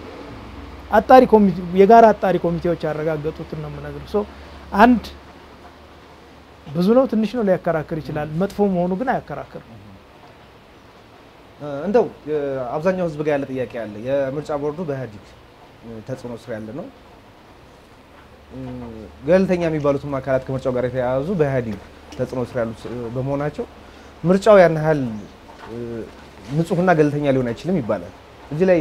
ምን ይሉኛል? ገለልተኛ ነበር ምርጫ ቦርድስ? ምርጫ ቦርድ ገለልተኛ ነበረ። በጣም ትልቅ አክብሮት አለኝ ለአቶ ከማል በድሪ። በጣም ትልቅ ሰው ነበር አቶ ከማል በድሪ በነበረበት ጊዜ። አቶ አሰፋ ብሩ ነፃና ገለልተኛ ሰው ነው ከመጀመሪያ። በኋላ ከአቶ ከማል በኋላ የመጡት የቦርድ አባላት ደግሞ ዶክተር መርጋ እሳቸውና የእሳቸው ቲም ደግሞ ኢህአዴግና ተቃዋሚዎች አንድ ላይ ሆነን ተመካክረን ያዋቀርናቸው ናቸው። በጋራ ቁጭ ብለን ተነጋግረን ያዋቀርናቸው እጩዎች ያቀረብን፣ እጩዎች ሎንግ ሊስት ያቀረብን። ሎንግ ሊስቱ ሁሉም ተስማምተንባቸው ለአቶ መለስ ቀረበ። የተስማማንበት ሰው ሆኗል። ያልተስማማንበት ሁላችንም አይሆንም ያልነው ሰው የለም። እዚህ ገለልተኞች ናቸው። ችግሩ ያለው ኢምባላንስ አለ በተቃዋሚና በኢህአዴግ መካከል። ኢህአዴግ ለረጅም ጊዜ ጠንካራና ግዙፍ ድርጅት ነበር። ተቃዋሚዎች የተበታተኑና የደከሙ ድርጅቶች ናቸው። በእነዚህ ኃይሎች መካከል የሚካሄድ ምርጫ ውድድር ኢህአዴግ ማሸናፊ ሆኖ የሚወጣበት መሆኑ አያጠራጥርም። አሸናፊ በሆነ ቁጥር አድሎ የሚባለው ነገር ክስ የሚቀርብበት መንገድ ምርጫ 97 መጽሐፌ ላይ የሁለት ምርጫዎች ወግ ስለ ጣት ያቀረብኩትን ታስታውሰው ይሆናል። ምርጫ ቦርድ ጣት አከፋፍለን ቅንጅትን ጣት ተብሎ ጣት ለሁሉም አዳርሶ እችን የመሰለችውን ጣት አንዱ ስለወሰዳት አድሎ ፈጸመ ለኢህአዴግ ስለሚያደላ ነው ብለው ተከሷል። ኢህአዴግ ከጣት ጋር ምንም አይነት ግንኙነት እንዳልነበረው በመጽሐፉ ላይ አስቀምጬዋለሁ። እንደዛ አይነት ቀልዶች ናቸው የሚጋብዙት። እንደው ከዚህ ከምርጫውና ከፓርቲዎች ጋር ካነሳን ዘንዳ ፓርቲዎች እንዳይደራጁና ጠንካራ ሆነው እንዳይወጡ ኢህአዴግ የራሱ አስተዋጽኦ እንዳደረገ ይነገራል። እንዲሁም አንዳንድ ፓርቲዎች ውስጥ አባላትን የራሱን አባሎች በመክተቱላ ፓርቲዎችን የማፍረስ እንቅስቃሴ ይሰራ ነበር ይባላልና እዚህ ላይ ምን የሚሉት ነገር አለ? እውነቱን ለመናገር እኔ ስለ ኢህአዴግ ነው የማውቀው። ራስ በኢህአዴግን ለማደራጀት ነው እድሜ ልክን የሰራሁት። ኢህአዴግ ከተቃዋሚዎች ፓርቲዎች ጋር እንደ ፓርቲዎች ተቀብያቸው ስደራደር ቁጭ ብለን ስንጨቃጨቅ ኖረናል። የፖለቲካ ስራ መስራው በኢህአዴግ ውስጥ ነው የነበረው። ኢህአዴግ የፓርቲዎች መደራጃ ምህዳርን ፈጥሯል። ዲሞክራሲው መልቲ ፓርቲ ሲስተም መሆን አለበት ብሎ ኢህአዴግ አምጥቶታል። ኢህአዴግ እነዚህን ተቃዋሚዎች የሚፈራበት ምክንያት አልነበረው። ያልነበረው ለምንድን ነው? በተደጋጋሚ እንደምንለው ፕሮግራም እኮ ያለው ፓርቲ አልነበረም። የጠራ ፕሮግራም ይሄ የሚያታግል ኢሹ ያለው ፓርቲ ነበር የምትለው አይደለም። የጠራ ፕሮግራም ያለው ፓርቲ እንዴት አድርጎ ኢህአዴግን ሊያስፈራው ይችላል? በራሳቸው ውሱን ነው አቅማቸው። ከልክ በላይ ኢህአዴግ እንደሚፈታተኑ ተደርጎ ሊቀመጥ የሚችል አይመስለኝም። ስትራክቸራል ችግር አለ። በዚህ ግዙፍ ፓርቲ አለ፣ በዚህ ደካማ ፓርቲዎች አሉ። ውድድሩ ባልተመጣጠኑ ኃይሎች መካከል መሆኑ አይቀርም። ሁለተኛ ኢህአዴግ የአርሶ አደር ጥያቄ መልሷል። የአርሶ አደር ጥያቄ የመለሰ ፓርቲ የአርሶ አደር ድጋፍ ያገኛል። ስለዚህ ተቃዋሚዎች ገጠር ላይ ብዙ መሰረት አልነበራቸውም፣ ገጠርም ላይ አይሰሩም ነበር። ስለዚህ ተቃዋሚዎቹ በራሳቸው ምክንያት ነው ደካሞች የሆኑት፣ ስትራክቸራል በሆነው ምክንያት ነው ደካሞች የሆኑት። ይሄ ማለት ኢህአዴግ እዚህ አንድ ኢህአዴግ አባል እዛ ሌላ ኢህአዴግ አባል ተቃዋሚዎች ላይ ችግር አልፈጠረም አልልህም። እንደዛ የሚያደርጉ አባላት ይኖሩናል። እንደዛ የሚያደርግ አባል አታጣም። በአንድ አሳፋሪ ነገር ልንገር፣ ከፋ ሸካ ላይ ዶክተር አሸብርና የከፋ ዞን ኢህአዴግ እጩ በተወዳደሩበት ጊዜ አንዲት ወንበር ነች የነበረችው የተቃዋሚ እድል የነበረችው። ያችንም ለማሳጣት የተደረገውን እንቅስቃሴ አውቃለሁ። መጥፎ እንቅስቃሴ ነው ነበር። እንዲህ አይነት አሳፋሪ ነገር የሚሰሩ ሰዎች በውስጣችን አልነበሩም ልልህ አልችልም፣ ነበሩ። ነገር ግን ኢህአዴግ እንደ ድርጅት ቀጣዩ ምርጫ አላቅም። ባለፉት ምርጫዎች ግን በአብዛኛው እጅግ በአብዛኛው ተወዳድሮ ለማሸነፍ ጥረት ነው ያደረገው። ተቃዋሚዎቹን በራሳቸው ድክመት የተሸነፉ አድርጌ ነው ማያቸው። እሺ እስቲ ወደ ሰሞነኛ ነገር እንምጣና አቶ በረከት በሙስና ክስ በቅርቡ ታስረው በቅርቡ የተፈቱት የቀድሞ የገቢዎችና ጉምሩክ ባለስልጣን ዳይሬክተር አቶ መላኩ ፈንታ አቶ በረከት በስራ ላይ ጫና ያደርጉብኝ ነበር ሲሉ ለሪፖርተር ሰፊ ቃለ መጠይቅ ሰጥተዋል። አንብቦት ይሆናል ብዬ እገምታለሁና አንድ ካሜራ ሳትቀርጥ አስገባ ብለው እንደተጫናቸውና በዚህ እንደጠመዷቸው ገልጸው ከበአዴን ለመገለላቸውና ለማተሰራቸው እንደ አንድ ምክንያት የእርሶን ስም ያነሳሉ። ምን ይላሉ እርሶ በዚህ ጉዳይ ላይ? ይሄ ትክክል አይደለም። አንደኛ ከአቶ መላኩ ጋር ለረጅም ጊዜ መልካም ግንኙነት ነው የነበረኝ። መልካም ከአቶ መላኩ ጋር ለመጨረሻ ጊዜ በአካል የተያየ ነው ከመታሰሩ በፊት ማለት ነው። የበአዴን ማዕከላዊ ኮሚቴ ሂስና ግለሂስ ላይ ነው። ያኔ በነበረው መድረክ በበኩሌ ሂስ አድርጌዋለሁ። ሁላችንም አንዱ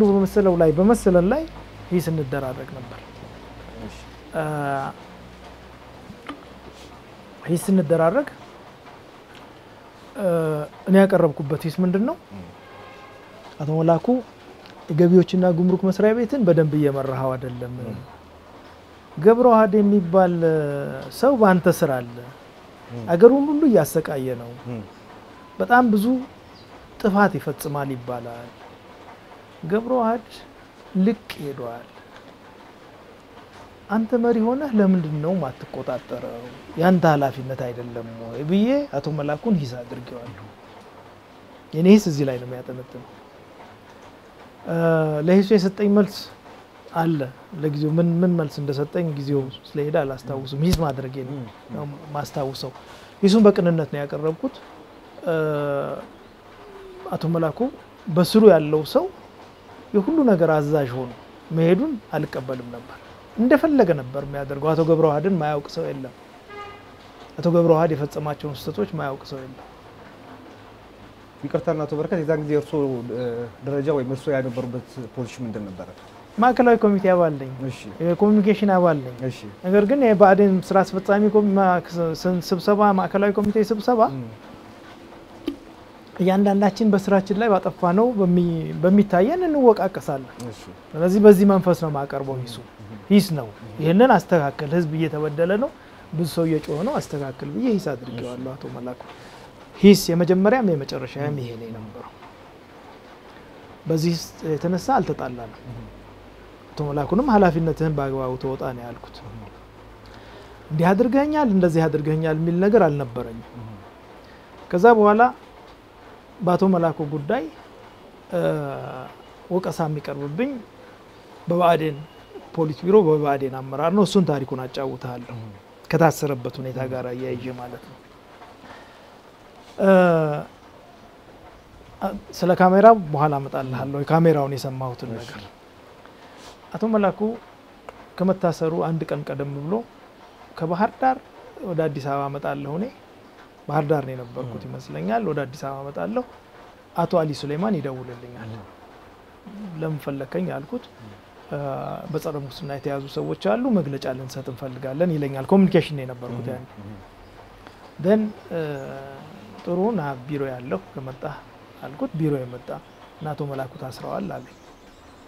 ለመጀመሪያ ጊዜ የምሰማው ከሱ ነው ለመጀመሪያ ጊዜ የምሰማው ከሱ ነው በምን ነው በሙስና አለኝ ፋይን መግለጫ መስጠት ትችላላችሁ መግለጫው እንደዚህ አድርገህ ብታዘጋጀው ጥሩ ይሆናል ጸረ ሙስና ኮሚሽን ስለመጣ ማለት ይሄን አድርገን ያደግ ስራ አስፈጻሚ ኮሚቴ በማግስቱ ስብሰባ ይጠራል በማግስቱ ስብሰባ ተጠራ ወደ ስብሰባ ሄዳለሁ ወደ ስብሰባ ሲሄድ ያደግ ስራ አስፈጻሚ ኮሚቴ ትልቅ ኮሪዶር ሰፊ ኮሪዶር ላይ መግቢያ አለ ወደ አዳራሹ ከመግባታችን በፊት እዛ አካባቢ ኩኪስ ምናምን የሚቀመጥበት ቦታ አለ እዛ አካባቢ አቶ አባይ ወልዱና አቶ ደመቀ ቆመው አያቸዋለሁ እኔ አርፍጄ ነው መጣው ገና ስብሰባ አላለቀም አልተጀመረም ግን እመጣለሁ ስመጣ ሁለቱ ፊታቸው ተቀሯል ሲነጋገሩ አያቸው ቆይተዋል ስመጣ አቶ ደመቀ ወደኔ መጣ እና አቶ ደመቀ መጣ እንደምን አደራችሁ ስል ይሄ ሰው የሚያደርገውን ታያለህ ያለኝ ማን አልኩት አቶ ኃይለ ማሪያም አለ ምን አደረገ አልኩት እኔን ሳይማክር እና አቶ መላኩን አሰራቸው አለኝ እና ምንድነው አልኩት አንዴ ማዕከላዊ ኮሚቴ ሳይማክር እንዴት ያስራል ይለኛል ከአቶ አባይ ወልዱ ጋር አንድ ላይ ስለነበሩ ተመካክረውበት እንደመጡ ገብቶኛል አቶ ደመቀ ስማ ጸረ ሙስና ትግል ይካሄድ እንላለን ጸረ ሙስና እርምጃ ሲወሰድ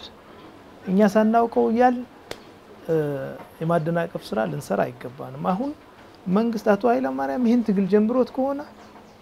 ነፃ ነው ይውሰድ መሪ ነው ችግር አለ ብሎ ባመነበት አቃቤ ህግን ጸረ ሙስናን አዞ ሊያሰራ ይችላል ስለምን አደረክ አትበል አንተም ጥሩ አይደለም ይልቅስ አንተም በሙስና የተበላሸ ሰው ካለና የምትታገለው ካለ የራስን እርምጃ ታገልና አስመስክር ሰው መታገል ሲጀምር አታስቆም አልኩት ይሄን ነው የሰጠሁት ምክር እኔ ይታሰር አይታሰር አይደለም ነገር ግን ማዕከላዊ ኮሚቴ ስለሆን እኛ የህግ ልዕልናን ተጻረን እኛ ሳንፈቅድ መታሰር የለበትም መርህ የሚል መርህ ሊኖር አይችልም ማዕከላዊ ኮሚቴ ህግ የሚፈልገውን ሰው የሚያድን ዋሻ መሆን የለበትም መርሁ እሱ ነው ህግ የሚፈልገው ከሆነ በማዕከላዊ ኮሚቴ ጥላ ከለላነት በአማራነት በትግራይነት ነፃ መውጣት የለበትም በዚያ አላምንም ህግ ነው ለሁላችንም እኩል ይሰራል መላኩ በለው በቀለ በለው ታምራት በለው ስዬ በለው ለሁላችንም እኩል መስራት አለበት ስለዚህ አቶ መላኩ ስራት ይሄ ነው ከዛ በኋላ ግን እኛ ሳናውቀው ፖሊስ ቢሮ ሳያውቀው ማዕከላዊ ኮሚቴያችን ሳያውቀው ሚል አጀንዳ መሆን ጀመረ በውስጣችን ማከራካሪ መሆን ጀመረ እንዴ እኛ ያወቅነው ነው ወይ የፈቀድን ነው የሚታሰረው ህጋዊ ስልጣን የለንም እኮ ይታሰር አይታሰር ለማለት ህጋዊ ስልጣን የፍርድ ቤትና የአቃቤ ህግ ነው ይታሰር አንድ ሰው የመጨረሻው ፍርድ ቤት ነው የሚበይነው እንጂ ማዕከላዊ ኮሚቴ አይደለም እና ማዕከላዊ ኮሚቴው አቅጣጫ ስትዋል በዚህ ስንጨቃጨቅ ከረም ስንጨቃጨቅ አንዱ የሚቀርብብኝ ወቀሳ ለምንድነው ማዕከላዊ ኮሚቴ ሳያውቀው ሚለው እኔ አላሳሰርኩም እንዲታሰርም መመሪያ አልሰጠሁም ከታሰረ በኋላ ነው ያወቁት ካወቁ በኋላ ደግሞ ህጉ የራሱን ኮርስ መውሰድ አለበት ለመላኩ ሲባል ለበረከት ሲባል የሚቆም ህግ መኖር የለበትም ይሄ ነው የተቀመጠው ነገር አንደኛው ጉዳይ ከዚህ በኋላ አሁን መላኩ ሲወጣ ከካሜራ ጋር ከመሳሰለው ጋር የሚያያይዘው ነገር አለ በዚህ ረገድ ከኔ ጋር የሚያዝ 5 ሳንቲም ነገር የለም የባለቤቴ ታናሽ ወንድም አለ ፊልም ሰራለሁ ብሎ ክሬቲቭ አርትስ ውስጥ በጣም ኢንተረስት ያለው ልጅ ነው ሰራለሁ ብሎ ስፖንሰር ፈልጎ ካሜራ ያገኛል እሺ ካሜራ አመጣ ግብር ክፈላሉት ግብሩን ከካሜራው 3 ዋጋ በላይ ይሄ ልጅ ምንም የለውም አሁን የመጀመሪያ ዲግሪውን ይዞ ስራ የሌለው ልጅ ነው ስፖንሰር ፈላልጎ ነበር ሊሰራ የሚሞክር ጀስት ግብር ክፈላሉት ግብሩን ቆልለው አመጡበት አልችልም ማለ ወሰዱት እኔ ሰማ ግብር ካልከፈል ከምትወስድበት ምክንያት የለም መንግስት ትክክል ስራ ሰርቷል አሉት መንግስት ትክክለኛ ስራ ሰርቷል ግብር አልከፈልክም ወይም የምትከፍለውን ክብር ክፈልና ወሰድ ብሎት አልወስድም ካለና መንግስት ከወሰደው ጫና ባድርግ እኮ አስወጥቼ ነበር ማሰጠው ችሎታል አይደል የሚሉኝ የባለቤቴ ታናሽ ወንድም ነው ለምን ካሜራው እጁ እንዲገባ አላደረኩ ይሄ ካሜራ መንግስት ወርሶታል መንግስት የወረሰበት ምክንያት ትክክል ነው ምንም ይሁን ምን የግብር ስርዓቱን ተከትሎ መክፈል ነበረበት ካልከፈለ አይወጣለትም የኔ ባለቤቴ ወንድም ስለሆነ የከሊቴ ባለቤቴ ወንድም ስለሆነ የሚባል ነገር የለም በዚህ መላኩ ልቀየመው አልችልም በቀየመው ኖሮ መላኩ ይሄን አደረገኝ ብል ኖሮ መላኩን አድርግልኝ ባክ ብለው እንቢ የሚለኝ አይመስለኝም ግንኙነታችን ጥሩ ነው የነበረው ልጠይቀው አልፈለኩም በዚህ ደረጃ መላኩ አሁን ታምራትም ተነስቶ በረከት ነው መለስ ነው ከሌም ተነስቶ በረከት ነው መለስ ነው እንደሚባለው የዛ አካል ይሆና ዘመቻ ነው ግን ብዙ ከኔ ጋር የሚያዝ ነገር የለውም መላኩ ጋር ለረጅም ጊዜ በጣም ጥሩ ግንኙነት ነው የነበረን ሂስ ያደረኩት ያችነች ህግ ሲጠይቀው ህግን ኦብስትራክት ላደርጋችን ህግ ይጠይቀዋል በህግ እንዲጠየቅ ያደረገው አቶ ኃይለ ማርያም ነው አቶ ኃይለ ማርያም የሀገሪቱ ጠቅላይ ሚኒስቴር ነው አመነበትም አላመነበትም እንዲጠየቅ አድርጎታል ሶ የህግ ሂሳቡን ማወራረር ያለበት ከህግ ጋር ነው ከኔ ጋር አይደለም በዚህ መልክ ነው ይሄን ጉዳይ መለከት የምችለው እንደው አቶ ኃይለ ማርያም ነፃናቸው ማለት ይችላል ነፃ እንዳልነበሩ ሲገልጹ ነበር ጫና ይደረግባቸው እንደነበረ ስልጣናቸው ባጋው ሊጠቀሙበት እንዳልቻሉ ይሄ አስቂኝ እጃቸው ተይዞ እንደነበረ ነው የሚናገሩትና አስቂኝ ነው በዶክተር አብይና በአቶ ኃይለ ማርያም መካከል የህጋዊ ስልጣን ልዩነት አለ የህጋዊ ስልጣን በኢትዮጵያ ህገ መንግስት የተደነገገው ከፍተኛው ያስፈጻሚው አካል ስልጣን በእጃቸዋል ዶክተር አብይ በዚህ ስልጣን ተጠቅሞ መወሰን ከቻለ ማንንም ከኋላ ሊጎትተኛ አይችልም ብሎ አምኖ መወሰን ከቻለ አቶ ኃይለ ማርያም ማያደርግበት ምክንያት የለም የራሱ ድክመት ካልሆነ በስተቀር የሱ ስልጣን ከቲፒኤልኤፍ አይመነጭም የሱ ስልጣን ከባዕደን ነባሮች አይመነጭም ከህገ መንግስቱ ነው የሚመነጨው ወይ ህገ መንግስቱን አያውቀውም ነበር ማለት ነው አቶ ኃይለ ማርያም ማፈር ካለበት ህገ መንግስቱን አላውቀውም ነበር በዚህ ደረጃ ስልጣን የሚያጎናጽፍ መሆኑን አላውቀውም ነገር ነበር ብሎ በዚህ ያፈረ መናገር አለበት ከሌ እንዲያደርገኝ የሚል ነገር ለኔ ኢትዮጵያ ውስጥ ማንኛውም ባለስልጣን በየትኛውም የኃላፊነት ደረጃ ያለ ባለስልጣን ከሌ አላሰራ አለኝ የሚለውን ነገር አልቀበልም ውሸት ነው ማያሰራው ወይ የራሱ ስንፍና ነው ወይ የስርቆት አመለካከቱ ነው ዞር በል ማለት ይችላል ማንኛውንም ሰው እንኳን ህገ መንግስታዊ ስልጣን ያለው ሰው ማንኛውም ዜጋ ህገ መንግስታዊ መብት ያለው ሰው መጥፎ ነገርን ዞር በል ማለት ይችላል ይሄን ካላደረጋቱ ኃይለ ማርያም የራሱ ችግር ነው እኔ በማዝንበት ደረጃ በማፈርበት ደረጃ ህገ መንግስቱንም አያውቀውም ነበር የሰውዬ ማለት ነው ከህገ መንግስት ዲራይቭድ የሆነ ስልጣን ይዞ ስልጣን አልነበረኝም የሚል ሰው ህገ መንግስቱን አያውቀው በሳድ ኢትዮጵያ በዚህ ሰው መመራቷ በጣም ያሳዝነኛል እሺ አቶ በረከት ሰሞኑን ከትላንት ወዲያ ያለቀቃችሁት መግለጫ አለ እርሶና አቶ ታደሰ ዝምታ ለበግማል በጃት ያሉት ያላችሁት ግልጽ ደብዳቤ አለ ለባዲን የጻፈና እዛ ላይ የቀድሞ ጠቅላይ ሚኒስትር አቶ ታምራት ላይ በጥፋቱ በፍርድ ቤት መታሰራቸው ታስሯል የሚል ሐሳብ ተናግረዋል ወይ ማስተላለፋቸዋል ይህም የሚያጠናክር ሐሳብም ለኤፒ በሰጡት መግለጫ ላይ ተናግረው ነበርና አቶ ታምራት በምን አይነት ጥፋት ነበር የታሰሩት? አቶ ታምራት በምን አይነት ጥፋት ነው የታሰሩት የሚለው ያው በአደባባይ የወጣው ጥፋት ከሼህ መሐመድ አላሙዲ 10 ሚሊዮን ዶላር ወስደው ለግላቸው አውለዋል በሚል ነው። በራሳቸው እጅ ጽሁፍ በፋክስ ለሼህ መሐመድ ፋክስ ያደረጉት ጽሁፍ ነበር። ያ ጽሁፍ በማስረጃነት ቀርቦ ተረጋግጦ ፍርድ ቤት በይኖባቸው ነው የታሰሩት። ነገር ግን ይሄ የመጨረሻው ጥፋት ነው። በ88 ዓመተ ምህረት ከአቶ ታምራት ጋር ሂስና ግለይዛ አድርገን ነበር በውስጣችን ከባድ ከመታሰሩ 1 አመት በፊት ከባድ ማስጠንቀቂያ ሰተነው በከባድ ማስጠንቀቂያ ነበር የቆየው። አንደኛ ከባዱ የስነ ምግባር ችግሮች አስነዋሪ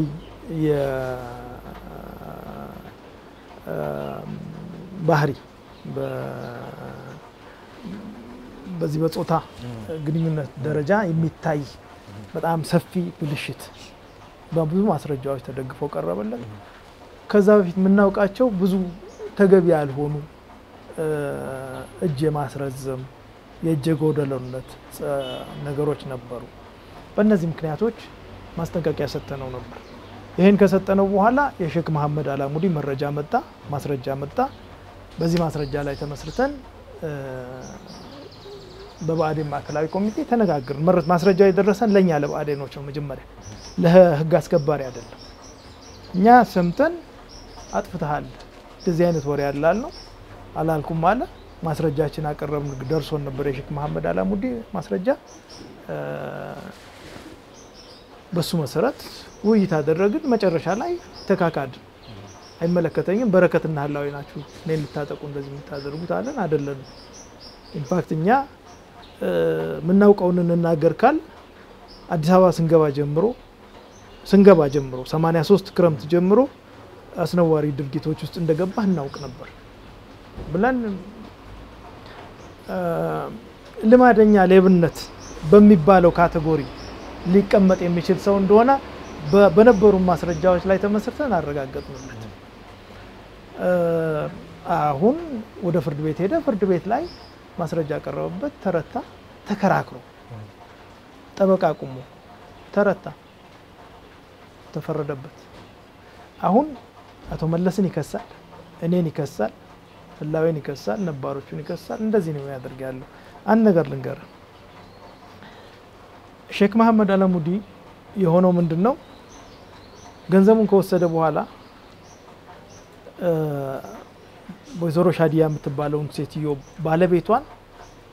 ወደ ሳውዲ አባሮታል። ከሳውዲ ወደ ኢትዮጵያ እንዳይመጣ ገድቦታል፣ አግዶታል።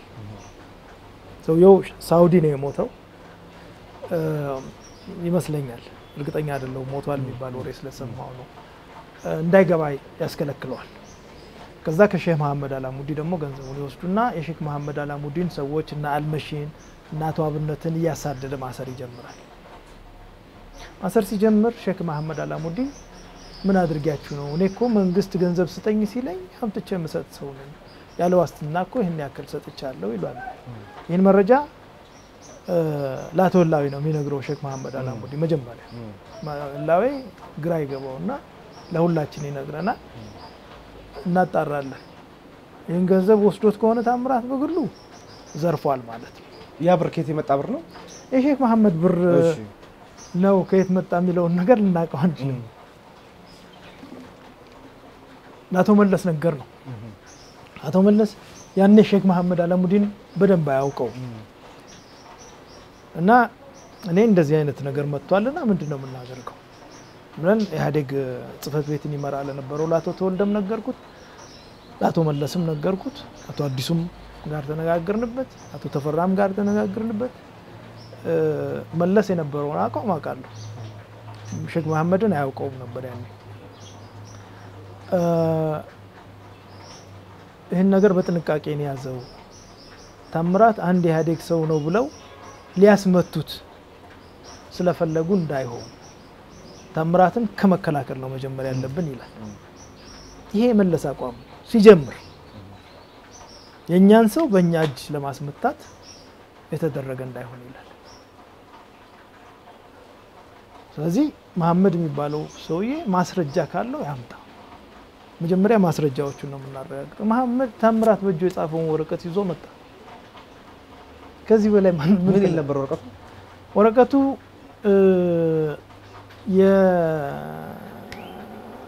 የቡና እንሰጣለን ቡና እስክንሰጥ ድረስ መንግስት እንደዛ አይነት ብቻ በደንብ አሁን አላስታውሰውም ጊዜ ረዝሟል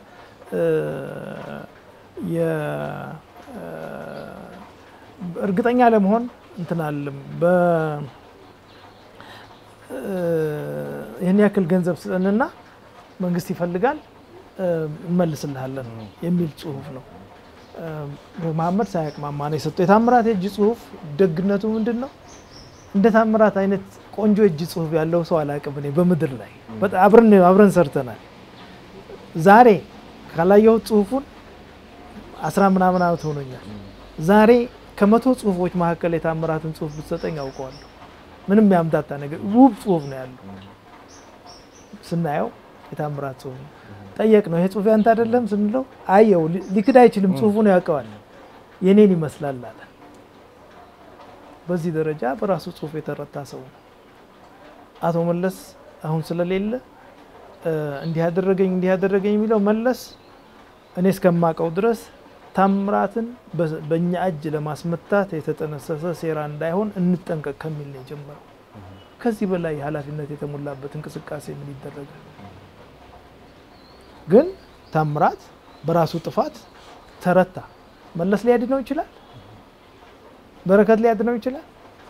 ልናድነው አንችልም በራሱ ጥፋት ተረታ የተረታን ሰው በራሱ ጥፋት ህጉ እስከመጨረሻው ተግባራዊ ይደረግበታል ማለት ነው ይሄ የህግ የበላይነት መሰረታዊ ጽንሰ ሐሳብ ስለዚህ መለስም እኔም ሌሎች ጓደኞቻችንም አይጠየቁም በዚህ ጉዳይ ላይ እንደው እሺ ከሳቸውም ክሶነ እንደ አቶ ሲ አብርሃምን የመሳሰሉ የትግር አጋሮቹ ላይ የሰጠው ፍርድስ ፍትሃዊና ከጣልቃ ገብነት የጸዳ ነበር ማለት ይቻላል እንግዲህ ያንዳንዱን ፍርድ በዚህ መልክ ወሰድና መዝነው ልትለኝና መልስ ስጠኝ ብትለኝ ያስቸግረኛል የምለው ነገር ፍርድ ቤቶች ነፃ መሆን አለባቸው የሚለውን ህገ መንግስት ያወጣው ኢህአዴግ ነፃ መሆን አለባቸው በኢትዮጵያ ህገ መንግስት ከሊበራል መንግስታት የተወረሰች የተኮረጀች አንዲት ህግ ብትኖር በትልቁ በጣም ኤክስትሪም ሊበራል ህግ የምትባለው የፍርድ ቤቶችን ነፃነት በተመለከተ የተቀመጠችው ህግ ነች እቺ ኢህአዴግ መመሪያ ነች ፍርድ ቤቶች አይገመገሙም አይነኩም የሚል ትርጉም ሁሉ ተሰጥቷት የዳኝነት ነፃነት የሚባል ነገር በኢትዮጵያ ውስጥ በጣም የሚፈራ ነገር ሆኖ የከረመበት ሁኔታ ነው ያለው ዳኛ ኢህአዴግን ለማበሳጨት እኮ የፈለገውን የሚወስንበት ዘመን ነው የነበረው የፈለገው ኢህአዴግን ለማበሳጨት ዳኛ ውስጥ ገባህ ከተባልክ ትጠየቃለህ ዳኞች ራሳቸው የቻሉትን ያክል ስልጣናቸውን አቢዩዝ ለማድረግ የሚሞክሩበት ማን ይነካናል የዳኝነት ነፃነት አለን ብለው በዚህ ሌቭል የሚያስቡበት ዘመን ነው የነበረው ያ ዘመን ስለዚህ በእኔ ግምት ዳኝነት ነፃነት ላይ የነበረው ጣልቃ ገብነት በሂደት እየተዳከመ እየተበላሸ ዳኞችም ነፃነት እየተዳከመ ሄዷል አያጠያይቅም መንግስት ኮራፕሽን እየበዛበት ሲሄድ የዳኝነት ስርዓቱን ኮራፕሽን ይበዛበታል ሁለቱም ኮራፕሽን ሲበዛባቸው ኔትወርክና ለተጽዕኖ የመጋለጥ ነገር እየጨመረ ይሄዳል ለዚህ ነው ኮራፕሽንን እንታገል ስንል የከረምነው ኮራፕሽን በመጣ ቁጥር መንግስት በፍርድ ቤት ጣልቃ የመግባት እድሉ እየሰፋ ይሄዳል ዳኞችም ለጣልቃ ገብነት ተጋላጭነታቸው እየጨመረ ይሄዳል ስለዚህ በዚህ ደረጃ ፍጹም ዋስትና ያለው ነገር አለ ብዬ ልነግርህ አልችልም እንደው ተበረከት ይሄ የሙስናውን ኬዝ ካነሳን ከሙስና ጋር በተያያዘ በርከት ያለው የፓርቲ አመራሮች ጭምር የችግሩ ሰለባ እንደሆነ እናንተ በመረካችሁ እንደተናገራችሁ በተረጋጋሚ ተሳነሱ እንደነበረ ተገልጻላችሁና ሙስናው ያን ያህል ውስጣችሁ ገብቶ ከነበረ ለምንድን ነው እርምጃ መውሰድ ያልቻላችሁ? እርምጃ የመውሰድ አቅሙ እስከሌለ እንደርሱ ያሉ ትልቅ ባለስልጣናት አንጋፋ የሚባሉ ባለስልጣናት ለምንድን ነው ስልጣናችሁን ያለቀቃችሁት? ኦኬ አሁን እርምጃ የሚወሰድባቸው አመታት ነበሩ። መጀመሪያ ላይ ከታምራት ጀምር ከስዬ ጀምር ሌሎች የመንግስት ባለስልጣናት የፕራይቬታይዜሽን ኤጀንሲ የነበሩ ሰዎች የመሳሰሉ ነገሮች በየክልሉ በዚህ በቡራዩ በመሳሰሉት አካባቢዎች የነበሩትን ኮራፕሽኖች በተመለከተ መንግስት እርምጃዎች እየወሰደ ነው የመጣው። ለኔ አንድ ሰደን ብሬክ አድርጌ የማየው እርምጃ ለመውሰድ ላይ ከ2002 2003 4 ጀምሮ ያለውን ነገር መንግስት ስቴት ካፕቸር ውስጥ እየገባ ነው የሚል ዝንባሌ መያዝ ከጀመርኩ በኋላ በልዩ ልዩ የጥቅም ቡድኖች ተጽዕኖ ስር መውደቅ የጀመረባቸው ጊዜዎች ላይ ችግር እየገጠመው መጥቷል ብዬ አስባለሁ። 2005 የሆነውን ልንገር። ልክ እናቶ መላኩ ሲታሰሩ ሁኔታውን አናላይዝ ለማድረግ ሞከርኩ። ከነዚህ ከታሰሩት ሰዎች ጀርባ ባለ ሀብቶች እንዳሉ በጣም በሰፊው እናፈስ ነበር። ከአቶ ገብረዋህድ ጋር ዶክተር ነጋ የመሳሰሉት አሉ በግልጽ በሚታይ ደረጃ። በሌሎችም የታሰሩም ያልታሰሩም ባለ ሀብቶች በእያንዳንዱ ባለስልጣን በርከት ባሉ ባለስልጣናት ጀርባ መቆም ጀምረዋል የሚል ነበር ሰማለን። ያኔ ከዚህ ተነስቼ መንግስት በባለ ሀብቱ እየተማረከ ነው የሚል ድምዳሜ ላይ ደርሳለሁ። በልማታዊ መንግስት ንድፈ ሐሳብ የልማታዊ መንግስት ክሽፈት ከሚመጣባቸው ምክንያቶች አንዱ ተብሎ የሚወሰደው መንግስት ከባለ ሀብቱ ነፃ መሆኑ ሲያቆም ነው። በባለ ሀብቱ ተጽዕኖ ስር ሲወድቅ ባለ ሀብቶች ሲማርኩት መንግስትን ነው መንግስት የሚከሽፈው። የመክሸፍ ሁኔታ እየገጠመን ነው የሚል ሲሪየስ ዲቤት አነሳለሁ። እንደ ትላንት እናቶ መላኩ እናቶ ገብረዋህድ ኮራፕት ሆነዋል ከባለ ሀብቶች ጋር ሆነው ተሻርከው ሙስና ፈጽመዋል ብሎ ያሰራቸው አቶ ኃይለ ማሪያም ሳይቀር ይሄን ፔፐር ቀዳችሁ ጣሉታል። መንግስት በባለ ሀብቶች መማረክ ጀምሯል የሚል ፔፐር 2005 ያቀረብኩት ሁሉም የባዕዴን አመራር አባላት ሁሉም የኢህአዴግ የህወሓት አመራር አባላት ሁሉም ኤክሴፕት ፊው ከህወሓትና ከባዕዴን ነባር አባላትና ታጋዮች ብዙዎቹ ለምንድነው በመንግስት በባለ ሀብት ተማረከ የምትሉት ብለው እኛ ነው ወደ መክሰስ ነው ያመሩት። ውስጥ ትግል ተጀመረ ማለት ነው። ይሄን ሐሳብ ለማስረጽ ነው ሙከራ ያደረኩት በተደጋጋሚ አመታት። ለማየት ችሎታው አልነበረም ባዩት ዘመን ይቀበሉታል የሚል ግምት ነው የነበረኝ። ኮንሴፕቶቹን የማስረዳትና ኢንትሮዲዩስ አድርገህ ለነሱ የመታገል ካልሆነ በስተቀር ጥሎ የመሄድን ነገር 2004 በቃ ያልኩ መድረክ ላይ መጥፎ ነገር ሲሆንብኝ እሄዳለሁ በየወስኜ ነበር። ላቶ መለስም ነግሬዋለሁ አልፈልግም ስራ አስፈጻሚው አለ ጉባኤ ላይ አስረክቤ በስነ ስርዓት ወጣለሁ አልፈልግም ብዬ ነግሬው ነበር። በመሃል ቤት አቶ መለስ አለፈ። ያኔ ሲያልፍ ይሄን ድርጅት በዚህ ጊዜ ጥሎ መሄድ ደግሞ የህሊና ሸክም ይሆንብሃል። አስቸጋሪ ሁኔታ ጥለው የመሄድ ነገር ዳያለማል ጥለህ ልትሄድም ትቸገራለህ ልትቆይበትም ትቸገራለህ። ኢህአዴግ ወደዚህ ደረጃ ያወረደበት ሁኔታ መኖሩ ነው እንትን ያለንና ጥሎ መሄድ ብቻ መፍትሄ አይደለም ትላለህ። አንድ ጊዜ መቆየት መፍትሄ አይደለም ትላለህ። ዝብርቅርቅ ያለ አሁን መቀለድበት አንድ ከበደ ሚካኤል የትንቢት ቀጠሮ መጽሐፍ አለ። ማራት አትማራት እያለ ኮከብ እየቆጠረ እንደ ሚስቱን ከምጥ ለመገላገል እንደሚሞክር ሰው ማራት አትማራት ያልን ነው ያለ ነው። ስለዚህ ሁለቱንም ኦፕሽን እየሞከርን የመጣንበት ምክንያት በዚህ ደረጃ የሚታይ ነው። እሺ ቅድም አንድ የዘልኳት ነገር ነበረችና መልሼ ላንሳት እሷን ነገር አቶ በረከት ስለ አቶ መላኩ በሚያነሱልኝ ሰዓት ላይ አቶ መላኩን ሪስ እንዳደረጓቸው ነግረው ነበር እና በመሃል ላይ የጠየቁት ጥያቄ እርሱ በዛ ሰዓት የነበሩበት ነው ስራ አስፈጻሚ እንደነበሩ ነግረውኛል። በአቶ መላኩ በኩል አቶ ገብረዋህድ ጋር መድረስ ይሻላል ወይስ እርሱ ከነበሩበት አንፃር ቀጥታ ለማከላዊ ኮሚቴ አቅርቦ አቶ ገብረዋህድን በህግ ተጠያቂ ማድረግ አይቻልም ነበር? አቶ ገብረዋህድን እንግዲህ በተለያዩ መድረኮች አቶ ገብረዋህድ ከመታሰሩ በፊት ስልጠና ውስጥ አገኘዋለሁ። ስልጠና ላይ ሲሰለጥን ስማት ሳይው የሚከብደኝ ነገር ነበር የሰውዬ አስነዋሪ ስነምግባሮችና አስተሳሰቦች አሉት እና ሰለጥነዋል እና ሪፋይንድ የሆነ መጥፎ ሰው አድርገን ልናወጣው ነው የሚል ስጋት ነበረኝ በተቻለ መጠን እዛ ስልጣና ላይ ሰው እንዲተጋገልበት ለማድረግ የሚያስችል አይዲያዎችን ኢንትሮዲዩስ የማድረግ ነገር ነው ያለው በተረፈ ህወሓት አባል ነው እሱ እኔ የባዴን አባል ነኝ መድረኩ የተጠራው የባዴን መድረክ ነው በባዴን መድረክ ላይ ባየው ሰው እኔ ባንተ ላይ አንዱ በኔ ላይ አንዱ በሌላው ላይ ነው ሂስ ምን እንደራረግ ተብሎ ነው የተጠራው እዛ ላይ ዝም ብዬ መላኩን ወጥቼ ውጭ ላማው አልችልም መላኩ መስሪያ ቤትህን በደም እየመራህ አይመስለኝም አይደለም የሚልስ አቅርቤለታለሁ ከዛ በላይ ጥፋት አለ ብዬ አላምንም ነበር አላውቅም ነበር መላኩ በደል ይደርስበታል ይጎዳል አልፎ አልፎ ስንገናኝ ደስ ማይሉ ነገሮች አሉ አታቀውም ይለኛል ቅሬታውን ይገልጽልኛል ተጸጽኖ አለብኝ የሚል ነገር ከዚህ በላይ ሄዶ የሚያነሳቸው ነገሮች አልነበሩም መልካም ግንኙነት ስለነበረንም ከዚህ በላይ በሱ ላይ ግን ታገል መስሪያ ቤትን አጥራ ከስር ያለው ሰው አገር ያስመረረ ሰው ሆኗል ብዬ ሂስ ከማድረጉ ዝም ልል ደሞ አልችልም ስለዚህ በዚህ ደረጃ ለገብረዋህድ አላነሳሁም ገብረዋህድ በራሱ ድርጅት ነው ትሪትድ የሚሆነው በእኛ መድረክ ደግሞ ለኛ ሰው ሂስ አድርጋለሁ እሺ አቶ በረከት ወደ ኢህአዴግ እንመለስና ያው ኢህአዴግ ዲሞክራቲክ መንግስት ነው ያለን ይኖረው እንግዲህ ባለፉት 20 ምናምን አመታት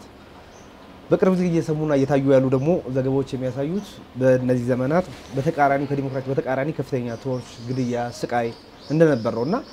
ይሄንን ዲሞክራቲክ ነኝ ሲል ከነበረው ኢህአዴግ ጋር እንዴት ያስታርቁታል እንግዲህ አንዱ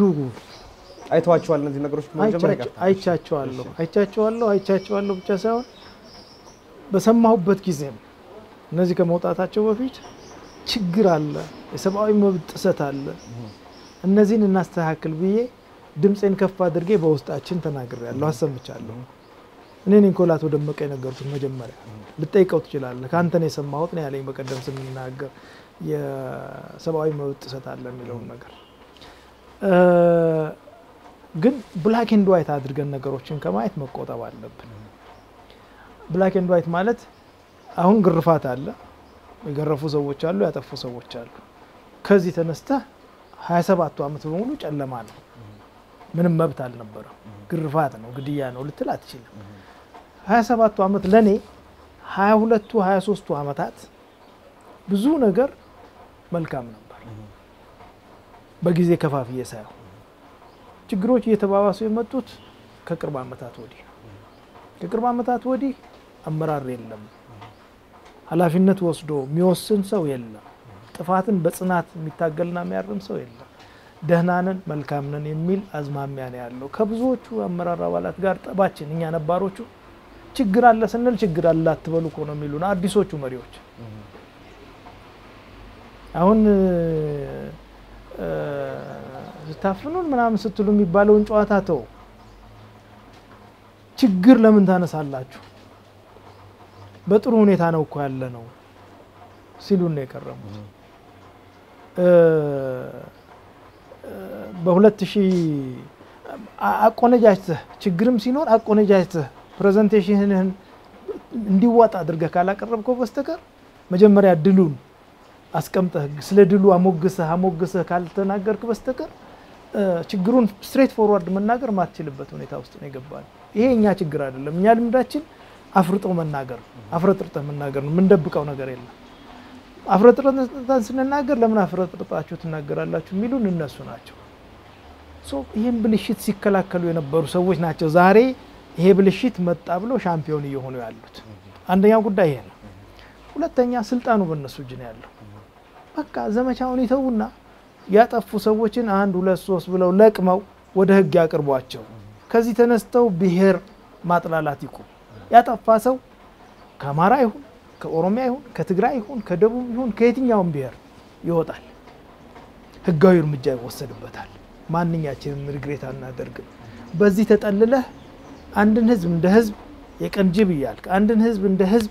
አውሬ ይያልክ አንድን ህዝብ እንደ ህዝብ የጥፋት ኃይል አድርገህ እየሳልክ የሚካሄድ ዘመቻ መቆም አለበት ይሄ ትክክል አይደለም በቃ ያጠፉ ሰዎች አሉ ስልጣኑ አለ ህጋዊ እርምጃ መውሰድ መብት አለ ግዴታ አለ ያጠፉትን ሰዎች ከሌ ተብሎ ይጠየቃሉ በህግ እርምጃ ይወሰድባቸዋል ከይዙ ሴትል ይሆናል ትምርት ይወሰዳል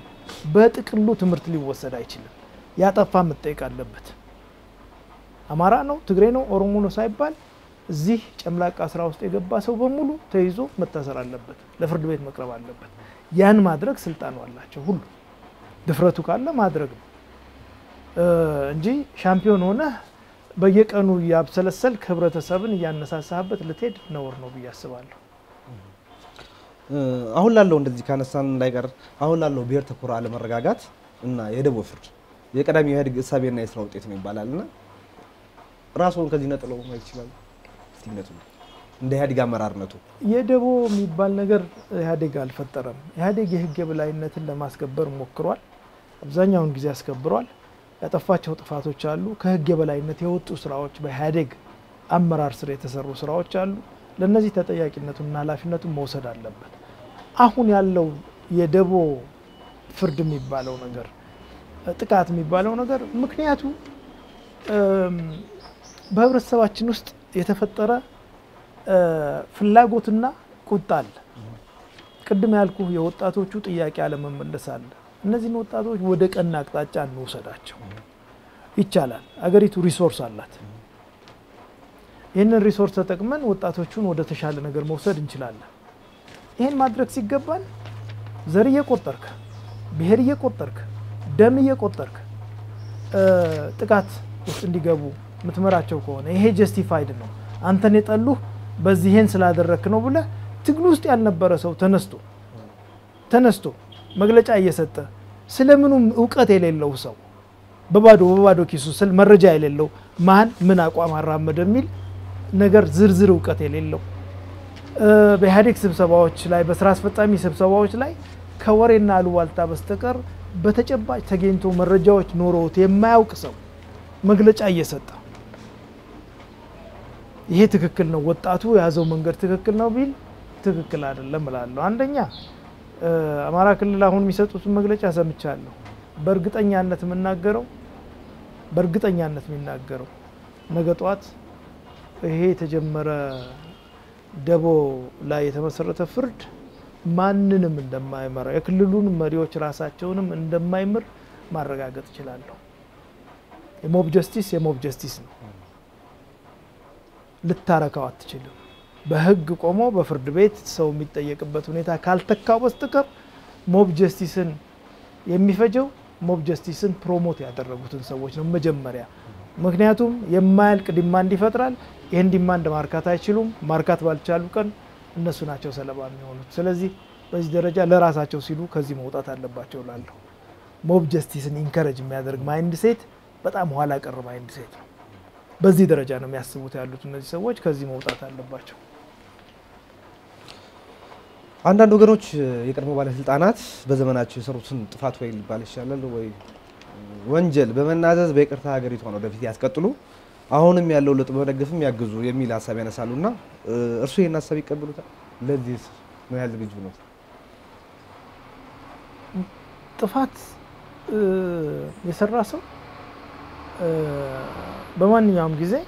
ጥፋቱን ማረም አለበት በመናዘዝም ባለመናዘዝም እኔ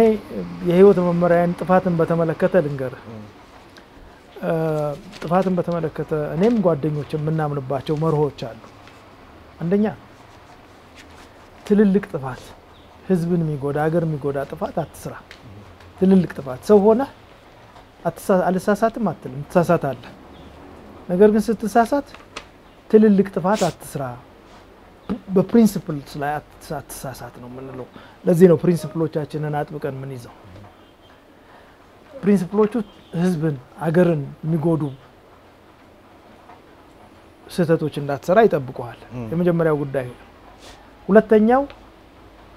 አንድ ስህተት ከፈጸምክ ያን ስህተት ቶሎ አርመው ካላረምከው ትደግመዋለህ ስህተት ኮስት አለው ኮስት ስላለው ህብረተሰብንም ራስንም ኮስት ያደርጋል ዋጋ ያስከፍላል ሳታርመው ከቆየህ ኮስት አለው ስለዚህ የተፈጸመ ስህተት ካለ ቶሎ አርመው ሁለተኛው የህይወት መመሪያችን ነው ሶስተኛ አስቀድመህ የሰራውን ስህተት አትድገም አሁንም በመድገም ሌላ ኮስት ታስከፍላለህ መርሃችን ይሄ ነው እዚህ ትልልቅ ስህተት ላለመስራት ተጠንቀን ነው የፕሪንሲፕል ጉዳይ ስለሆነ ከተሳሳትን ቶሎ ማረም አለብን ብለን እንንቀሳቀሳለን የፕሪንሲፕል ጉዳይ ስለሆነ በተሳሳትንበት ጉዳይ ላይ ድጋሚ ስህተት መስራት የለብንም ብለን እናምናለን እነዚህ ናቸው መርሆቻችን ስህተት እናርማለን ካል ስህተታችን ፓብሊክ ቢሆን ችግር የለውም እኛ ስህተት ሰርተን አንተ ብትማርበት ምን እጎዳለሁ እዚህ ተሳስቼ ነበር እንዳትደግመው ወንድሜ እንደኔ እንዳትሆን ብለህ አገር አትጎዳም አንተም እኔም አንጎዳም ስህተትን መናዘዝ ነውር የለው ለዚህ ነው ኢህአዴግ ተበላሽቷል እኮ ምለው እኔ መስራቹ ነኝ ተበላሽቷል ኢህአዴግ ተበላሽተናል እኛ ኢህአዴጎች አገሪቱን በደንብ እየመራን አይደለም የምለው እኮ ስህተት መናዘዝ ሌላ ነገር የለው ይሄ በዚህ ደረጃ ነው አገሪቱ ወደፊት እንድትሄድ ኑዛዜ ያስፈልጋል ስለተባለ ያልፈጸምከውን ስህተት ወር ያልፈጸምከውን ትልቅ ስህተት አድሚት አድርግ ልትባል አትችልም እሱም አይጠቅም በሌላ በኩል አሁን ባለው ሁኔታ በጋራ ወደ መልካም ነገር መስራት አለብን የሚለው ነገር የሚያጠያይቅ ነገር የለውም ለኔ ኢትዮጵያ በመጽሐፌም እንደገለጽኩት የሚያስጎመጅም የሚያስፈራም ሁኔታ ላይ ነው ያለችው የሚያስፈራው ሁኔታ ባሰብኩ ቁጥር እንቅልፍ አጥቼ ነው ማድረው የሚያስጎመጀውን ሁኔታ ባሰብኩ ቁጥርም እንቅልፍ አጥቼ ነው ማድረው ይሄን እንዴት እናስቀጥላለን ብዬ ስለማስብ ስለዚህ በዚህ ደረጃ ይሄን መልካሙ ነገር እንዳይበላሽ እንዴት ነው የምንጠብቀው እንዴት ነው የምናሰፋው አንድ በድክመትም በተጨባጭ ሁኔታዎች ምክንያትም በተፈጠሩ ችግሮች ምክንያት የተፈጠሩ አስፈሪ ሁኔታዎች አሉ እነዚህን እንዴት ነው የምናግዳቸው ምን ገድባቸው እዚህ ላይ መስማማት አለብን እኔ ማምነው አሁን ከልቤ ነው የምነግርህ ለመሪዎችም እየመከርኩት የነበረ ነገር አለ ይሄ የባዕዴን አመራር ያልተገባ አካሄድ መጥቶ ጠልፎኛን ማስገባን እንጂ ሁሉንም መሪዎች ስላቸው የቆየሁት ሁላችን እናፈግፍግ ከያዝነው ፖዚሽን እናፈግፍግ አንገታተር ኮንፍሮንቴሽናል ነው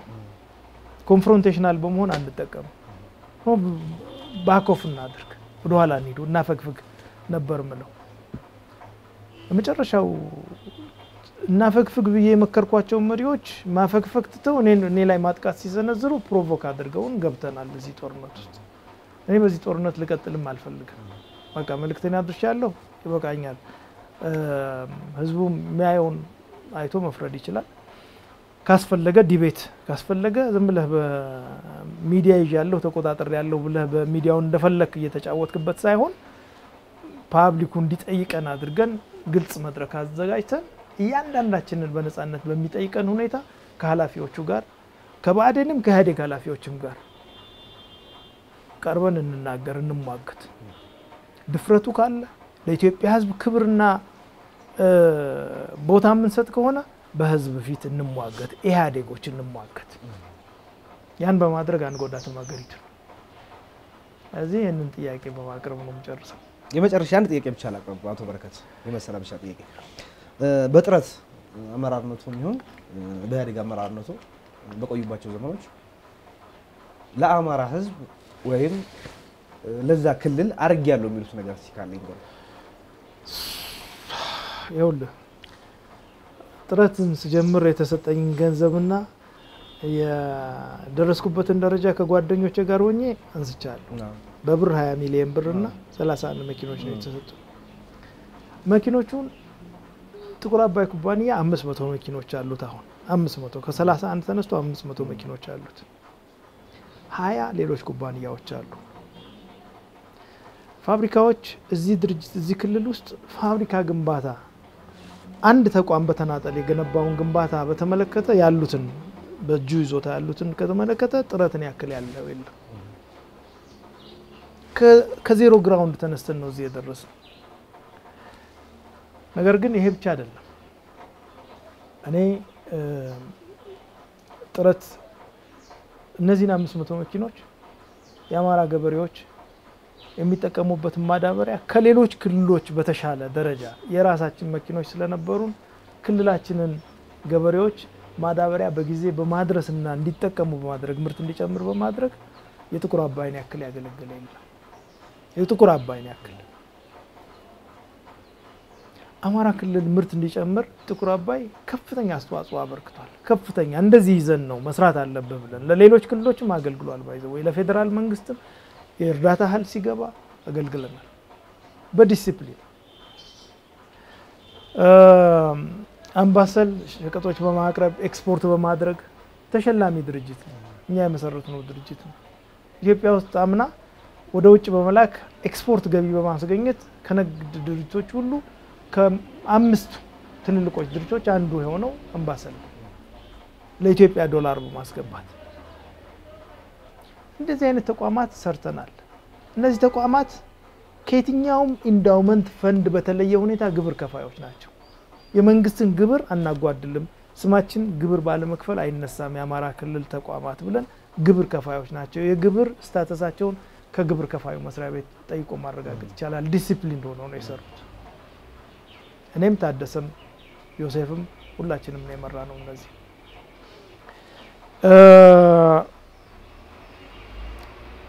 የገነባናቸው ፋብሪካዎች ብቻ አይደሉም። ከመንግስት በአማራ ክልል ያሉ ፋብሪካዎች ገዝተናል። የመግዛት ሐሳቡ አልነበረን። በአቶ ኃይለ ማርያም ግፊት እናንተ ብትገዟቸው ይሻላሉ ተብለን የገዛናቸው የባህር ዳር ጨርቃ ጨርቅና መሳሰሉ አሉ። እነዚህ ኩባንያዎች ስራ ጀምረዋል። ወደ ከፍተኛ ውጤታማነት እንዲያመሩ ያደረግናቸው እኛ ነን። ከኪሳራ ወጥተው ወደ አትራፊነት ተሸጋግረዋል። ስለዚህ በዚህ ደረጃ የክልሉን ህዝብ የሚጠቅም ስራ ሰርተናል ብለን ነው የምናስበው። ልማትን በተመለከተ ክልሉ ውስጥ የመንግስት ባጀት አነስተኛ በነበረበት ጊዜ ባቶላው የተመሰረተው አልማ ስንት ትምህርት ቤቶችና ክሊኒኮች ሰርቷል፣ ስንት ድልድዮች ሰርቷል፣ ስንት መንገዶች ሰርቷል። አልማ ታደሰ የመሰረተው አማራ ብድርና ቁጠባ ተቋም እኮ በአፍሪካ አንደኛው የብድርና ቁጠባ ተቋም በአፍሪካ አማራ ክልል ነው ያለው። ይሄ ተቋም ለአማራ ህብረተሰብ ውስጥ በድህነት ወለል ላይ ለሚገኙት በዝቅተኛ ወለድ እንዲያበድር የተቋቋመ የአፈርና ውሃ ጥበቃ ስራ ለአማራ ገበሬ ካፈሩ በላይ ምን አለው? እስኪ በረከት ያልተሳተፈበት የአፈርና ውሃ ቁጠባ ስራ እስከ 2007 ድረስ ከነበረ አምጡ በላቸው። በረከት ያልተሳተፈበት የአፈርና ውሃ ጥበቃ ስራ በየአመቱ መስከረም ላይ በበጋ የበጋ ምርት ለመጨመር የበጋ ስራዎችን ለማጠናከር እኔ ያልተሳተፍኩበት የኦሪየንቴሽን መድረክ፣ የስልጠና መድረክ፣ የአቅም ግንባታ መድረክ ካለ እስኪ ያምጡና ይንገሩ። ለኔ የአማራን ህዝብ የማገልገል ጉዳይ በቅድሚያ የአማራን ገበሬዎች ከማገልገል ይጀምራል። የአማራን ገበሬዎች ምርታማነት ለመጨመር በተደረገው እንቅስቃሴ ከሐስከፋ አለሁበት። ከሐስከፋ ክልል አመራሮች ፕላን ባልነበሩ ጊዜ ፕላናቸውን እንዲሰሩ አግዤ እኔ ነኝ ደግፌ ኖርኩት። አሁን ዘመን ከርቶታል ብለው አስበው መድረኩ የኛ ነው ብለው አስበው አልነበረበትም። ሁሉ መልካም ነገር እኛ ነን ያመጣነው፣ ሁሉ እንቅፋት የሱ ነው ካሉ ምን አረጋቸዋለሁ? ይሄ ለራሳቸው የሚጠቅም እንደሆነ ጊዜ ይነግረናል። በዚህ ደረጃ ብቻ ነው ልናገር የምችለው። አቶ ንጉሱ በሰጡት እንትን ላይ አብይ ኢህአዴግንም አቶ በረከት አብይ ኢህአዴግንም ኢትዮጵያን የማይወክልም ብሎ ሲከራከር ነበር በማለት ጠቅሰዋልና ይሄ ነገር እንደው ማብራሪያ ይፈልጋልና እስኪ ማብራሪያውን በሌላ መልክ ልስጥ። እሺ ኢህአዴጎች የተስማማንበት አንድ ወረቀት ነበር። እኔ ያቀረብኩት ወረቀት ነው ከምርጫው በፊት ከዶክተር አብይ ከምርጫው በፊት ያ ወረቀት ምን ይላል? አሁን አቶ ኃይለ ማርያም ወርዷል። ቀጣዩ መሪያችንን እንመርጣለን። ቀጣዩ መሪያችንን ከመምረጣችን በፊት እንጨቃጨቅ፣ እንከራከር፣ በደንብ አጥርተን እንምረጥ፣ የመሰለንን ሐሳብ እንለዋወጥ። አንዴ ከመረጥን በኋላ ደግሞ በመሪያችን ዙሪያ ተሰባስበን እንፋለን፣ መሪያችን እንዲሳካለት እንስራ ይላል ያ ወረቀት። ኦኬ። ስለዚህ የተስማሙበት ወረቀት አለ። ከምርጫ በፊት በማንኛውም ሰው ላይ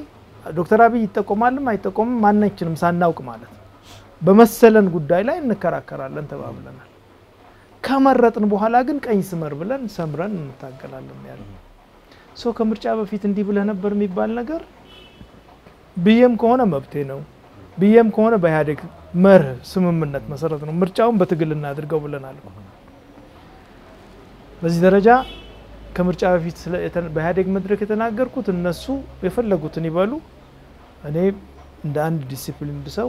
በዛ መድረክ የተናገርኩትን በዛ መድረክ በዛች አራት ግድግዳ ክልል የተናገርኳትን ነገር ብያለሁ ምንም ይሁን ምን ያልኩት ነገር ምርጫው ከተካሄደ በኋላ ዶክተር አብይ መሪያችን ነው ለሱም በግልጽ የነገርኩት እንዲሳካልህ ፈልጋለሁ እንደ አንድ ኢትዮጵያዊ እንዲሳካልህ ፈልጋለሁ እንደ አንድ የኦሮሞ ተወላጅ እንዲሳካልህ ፈልጋለሁ እንደ አንድ ወጣት መሪ እንዲሳካልህ ፈልጋለሁ ሌላ ነገር አልፈልግም በእነዚህ ሶስት መሰረታዊ ምክንያቶች እንዲሳካልህ ፈልጋለሁ ብየዋለሁ የመጀመሪያ ቀን ግንኙነታችን ላይ ከዛ በኋላ በአብይ ላይ ዘመቻ ካይጃላቅ ከዛ በኋላ በአብይ ላይ ክፋት አስቤ ያላቅ እንዲሳካለት ነው የምፈልገው ፌል እንዲያደርግ አልፈልግም አሁን አያዙ በራሱ መንገድ በራሱ ነፃ ሐሳቤ በያደግ መሰረቶች ላይ ተጀምሮ እየተንቀሳቀሰ ነው ያለው መልካም ግንኙነት አለን ተልኮች ይሰጠኛል በተልኮ መሰረት ፈጽማለሁ እኔ በዚህ መልክ ነው የሚሄደው መድረክ ላይ ዶክተር አብይ እንዲመረጥ ሰርቻለሁ የሚል ሰው እኔ እንዳልመረጥ አደረከኝ ብሎ የሚወቅሰኝን አቶ ደመቀን መጠየቅ ይቀለው ነበር ከምርጫው በኋላ ሚያዚያ ላይ መሪ መርጠናል በቃ አለቀ ተዘጋ ሂሳቡ ሙሉ መስቀመጥ የነበረበትን ሰው ተቀመጥ ማለት ነበረበት ከፈለገ እኔ አይደለሁም እንቅፋት የሚሆነው ባለመመረጡ የሚቆዝም ሰው እኔ የተመረጠውን ሰው በውሳኔያችን መሰረት አብሬው እየሰራው ነው ያለው ስለዚህ እኔን ምን ትለኛለህ አቶ በረከት ለነበረን ቆይታ በጣም አመሰግናለሁ ለጥያቄዎቻችን መልስ ስለተሰጡን ከልብ እናመሰግናለን እኔም አመሰግናለሁ እሺ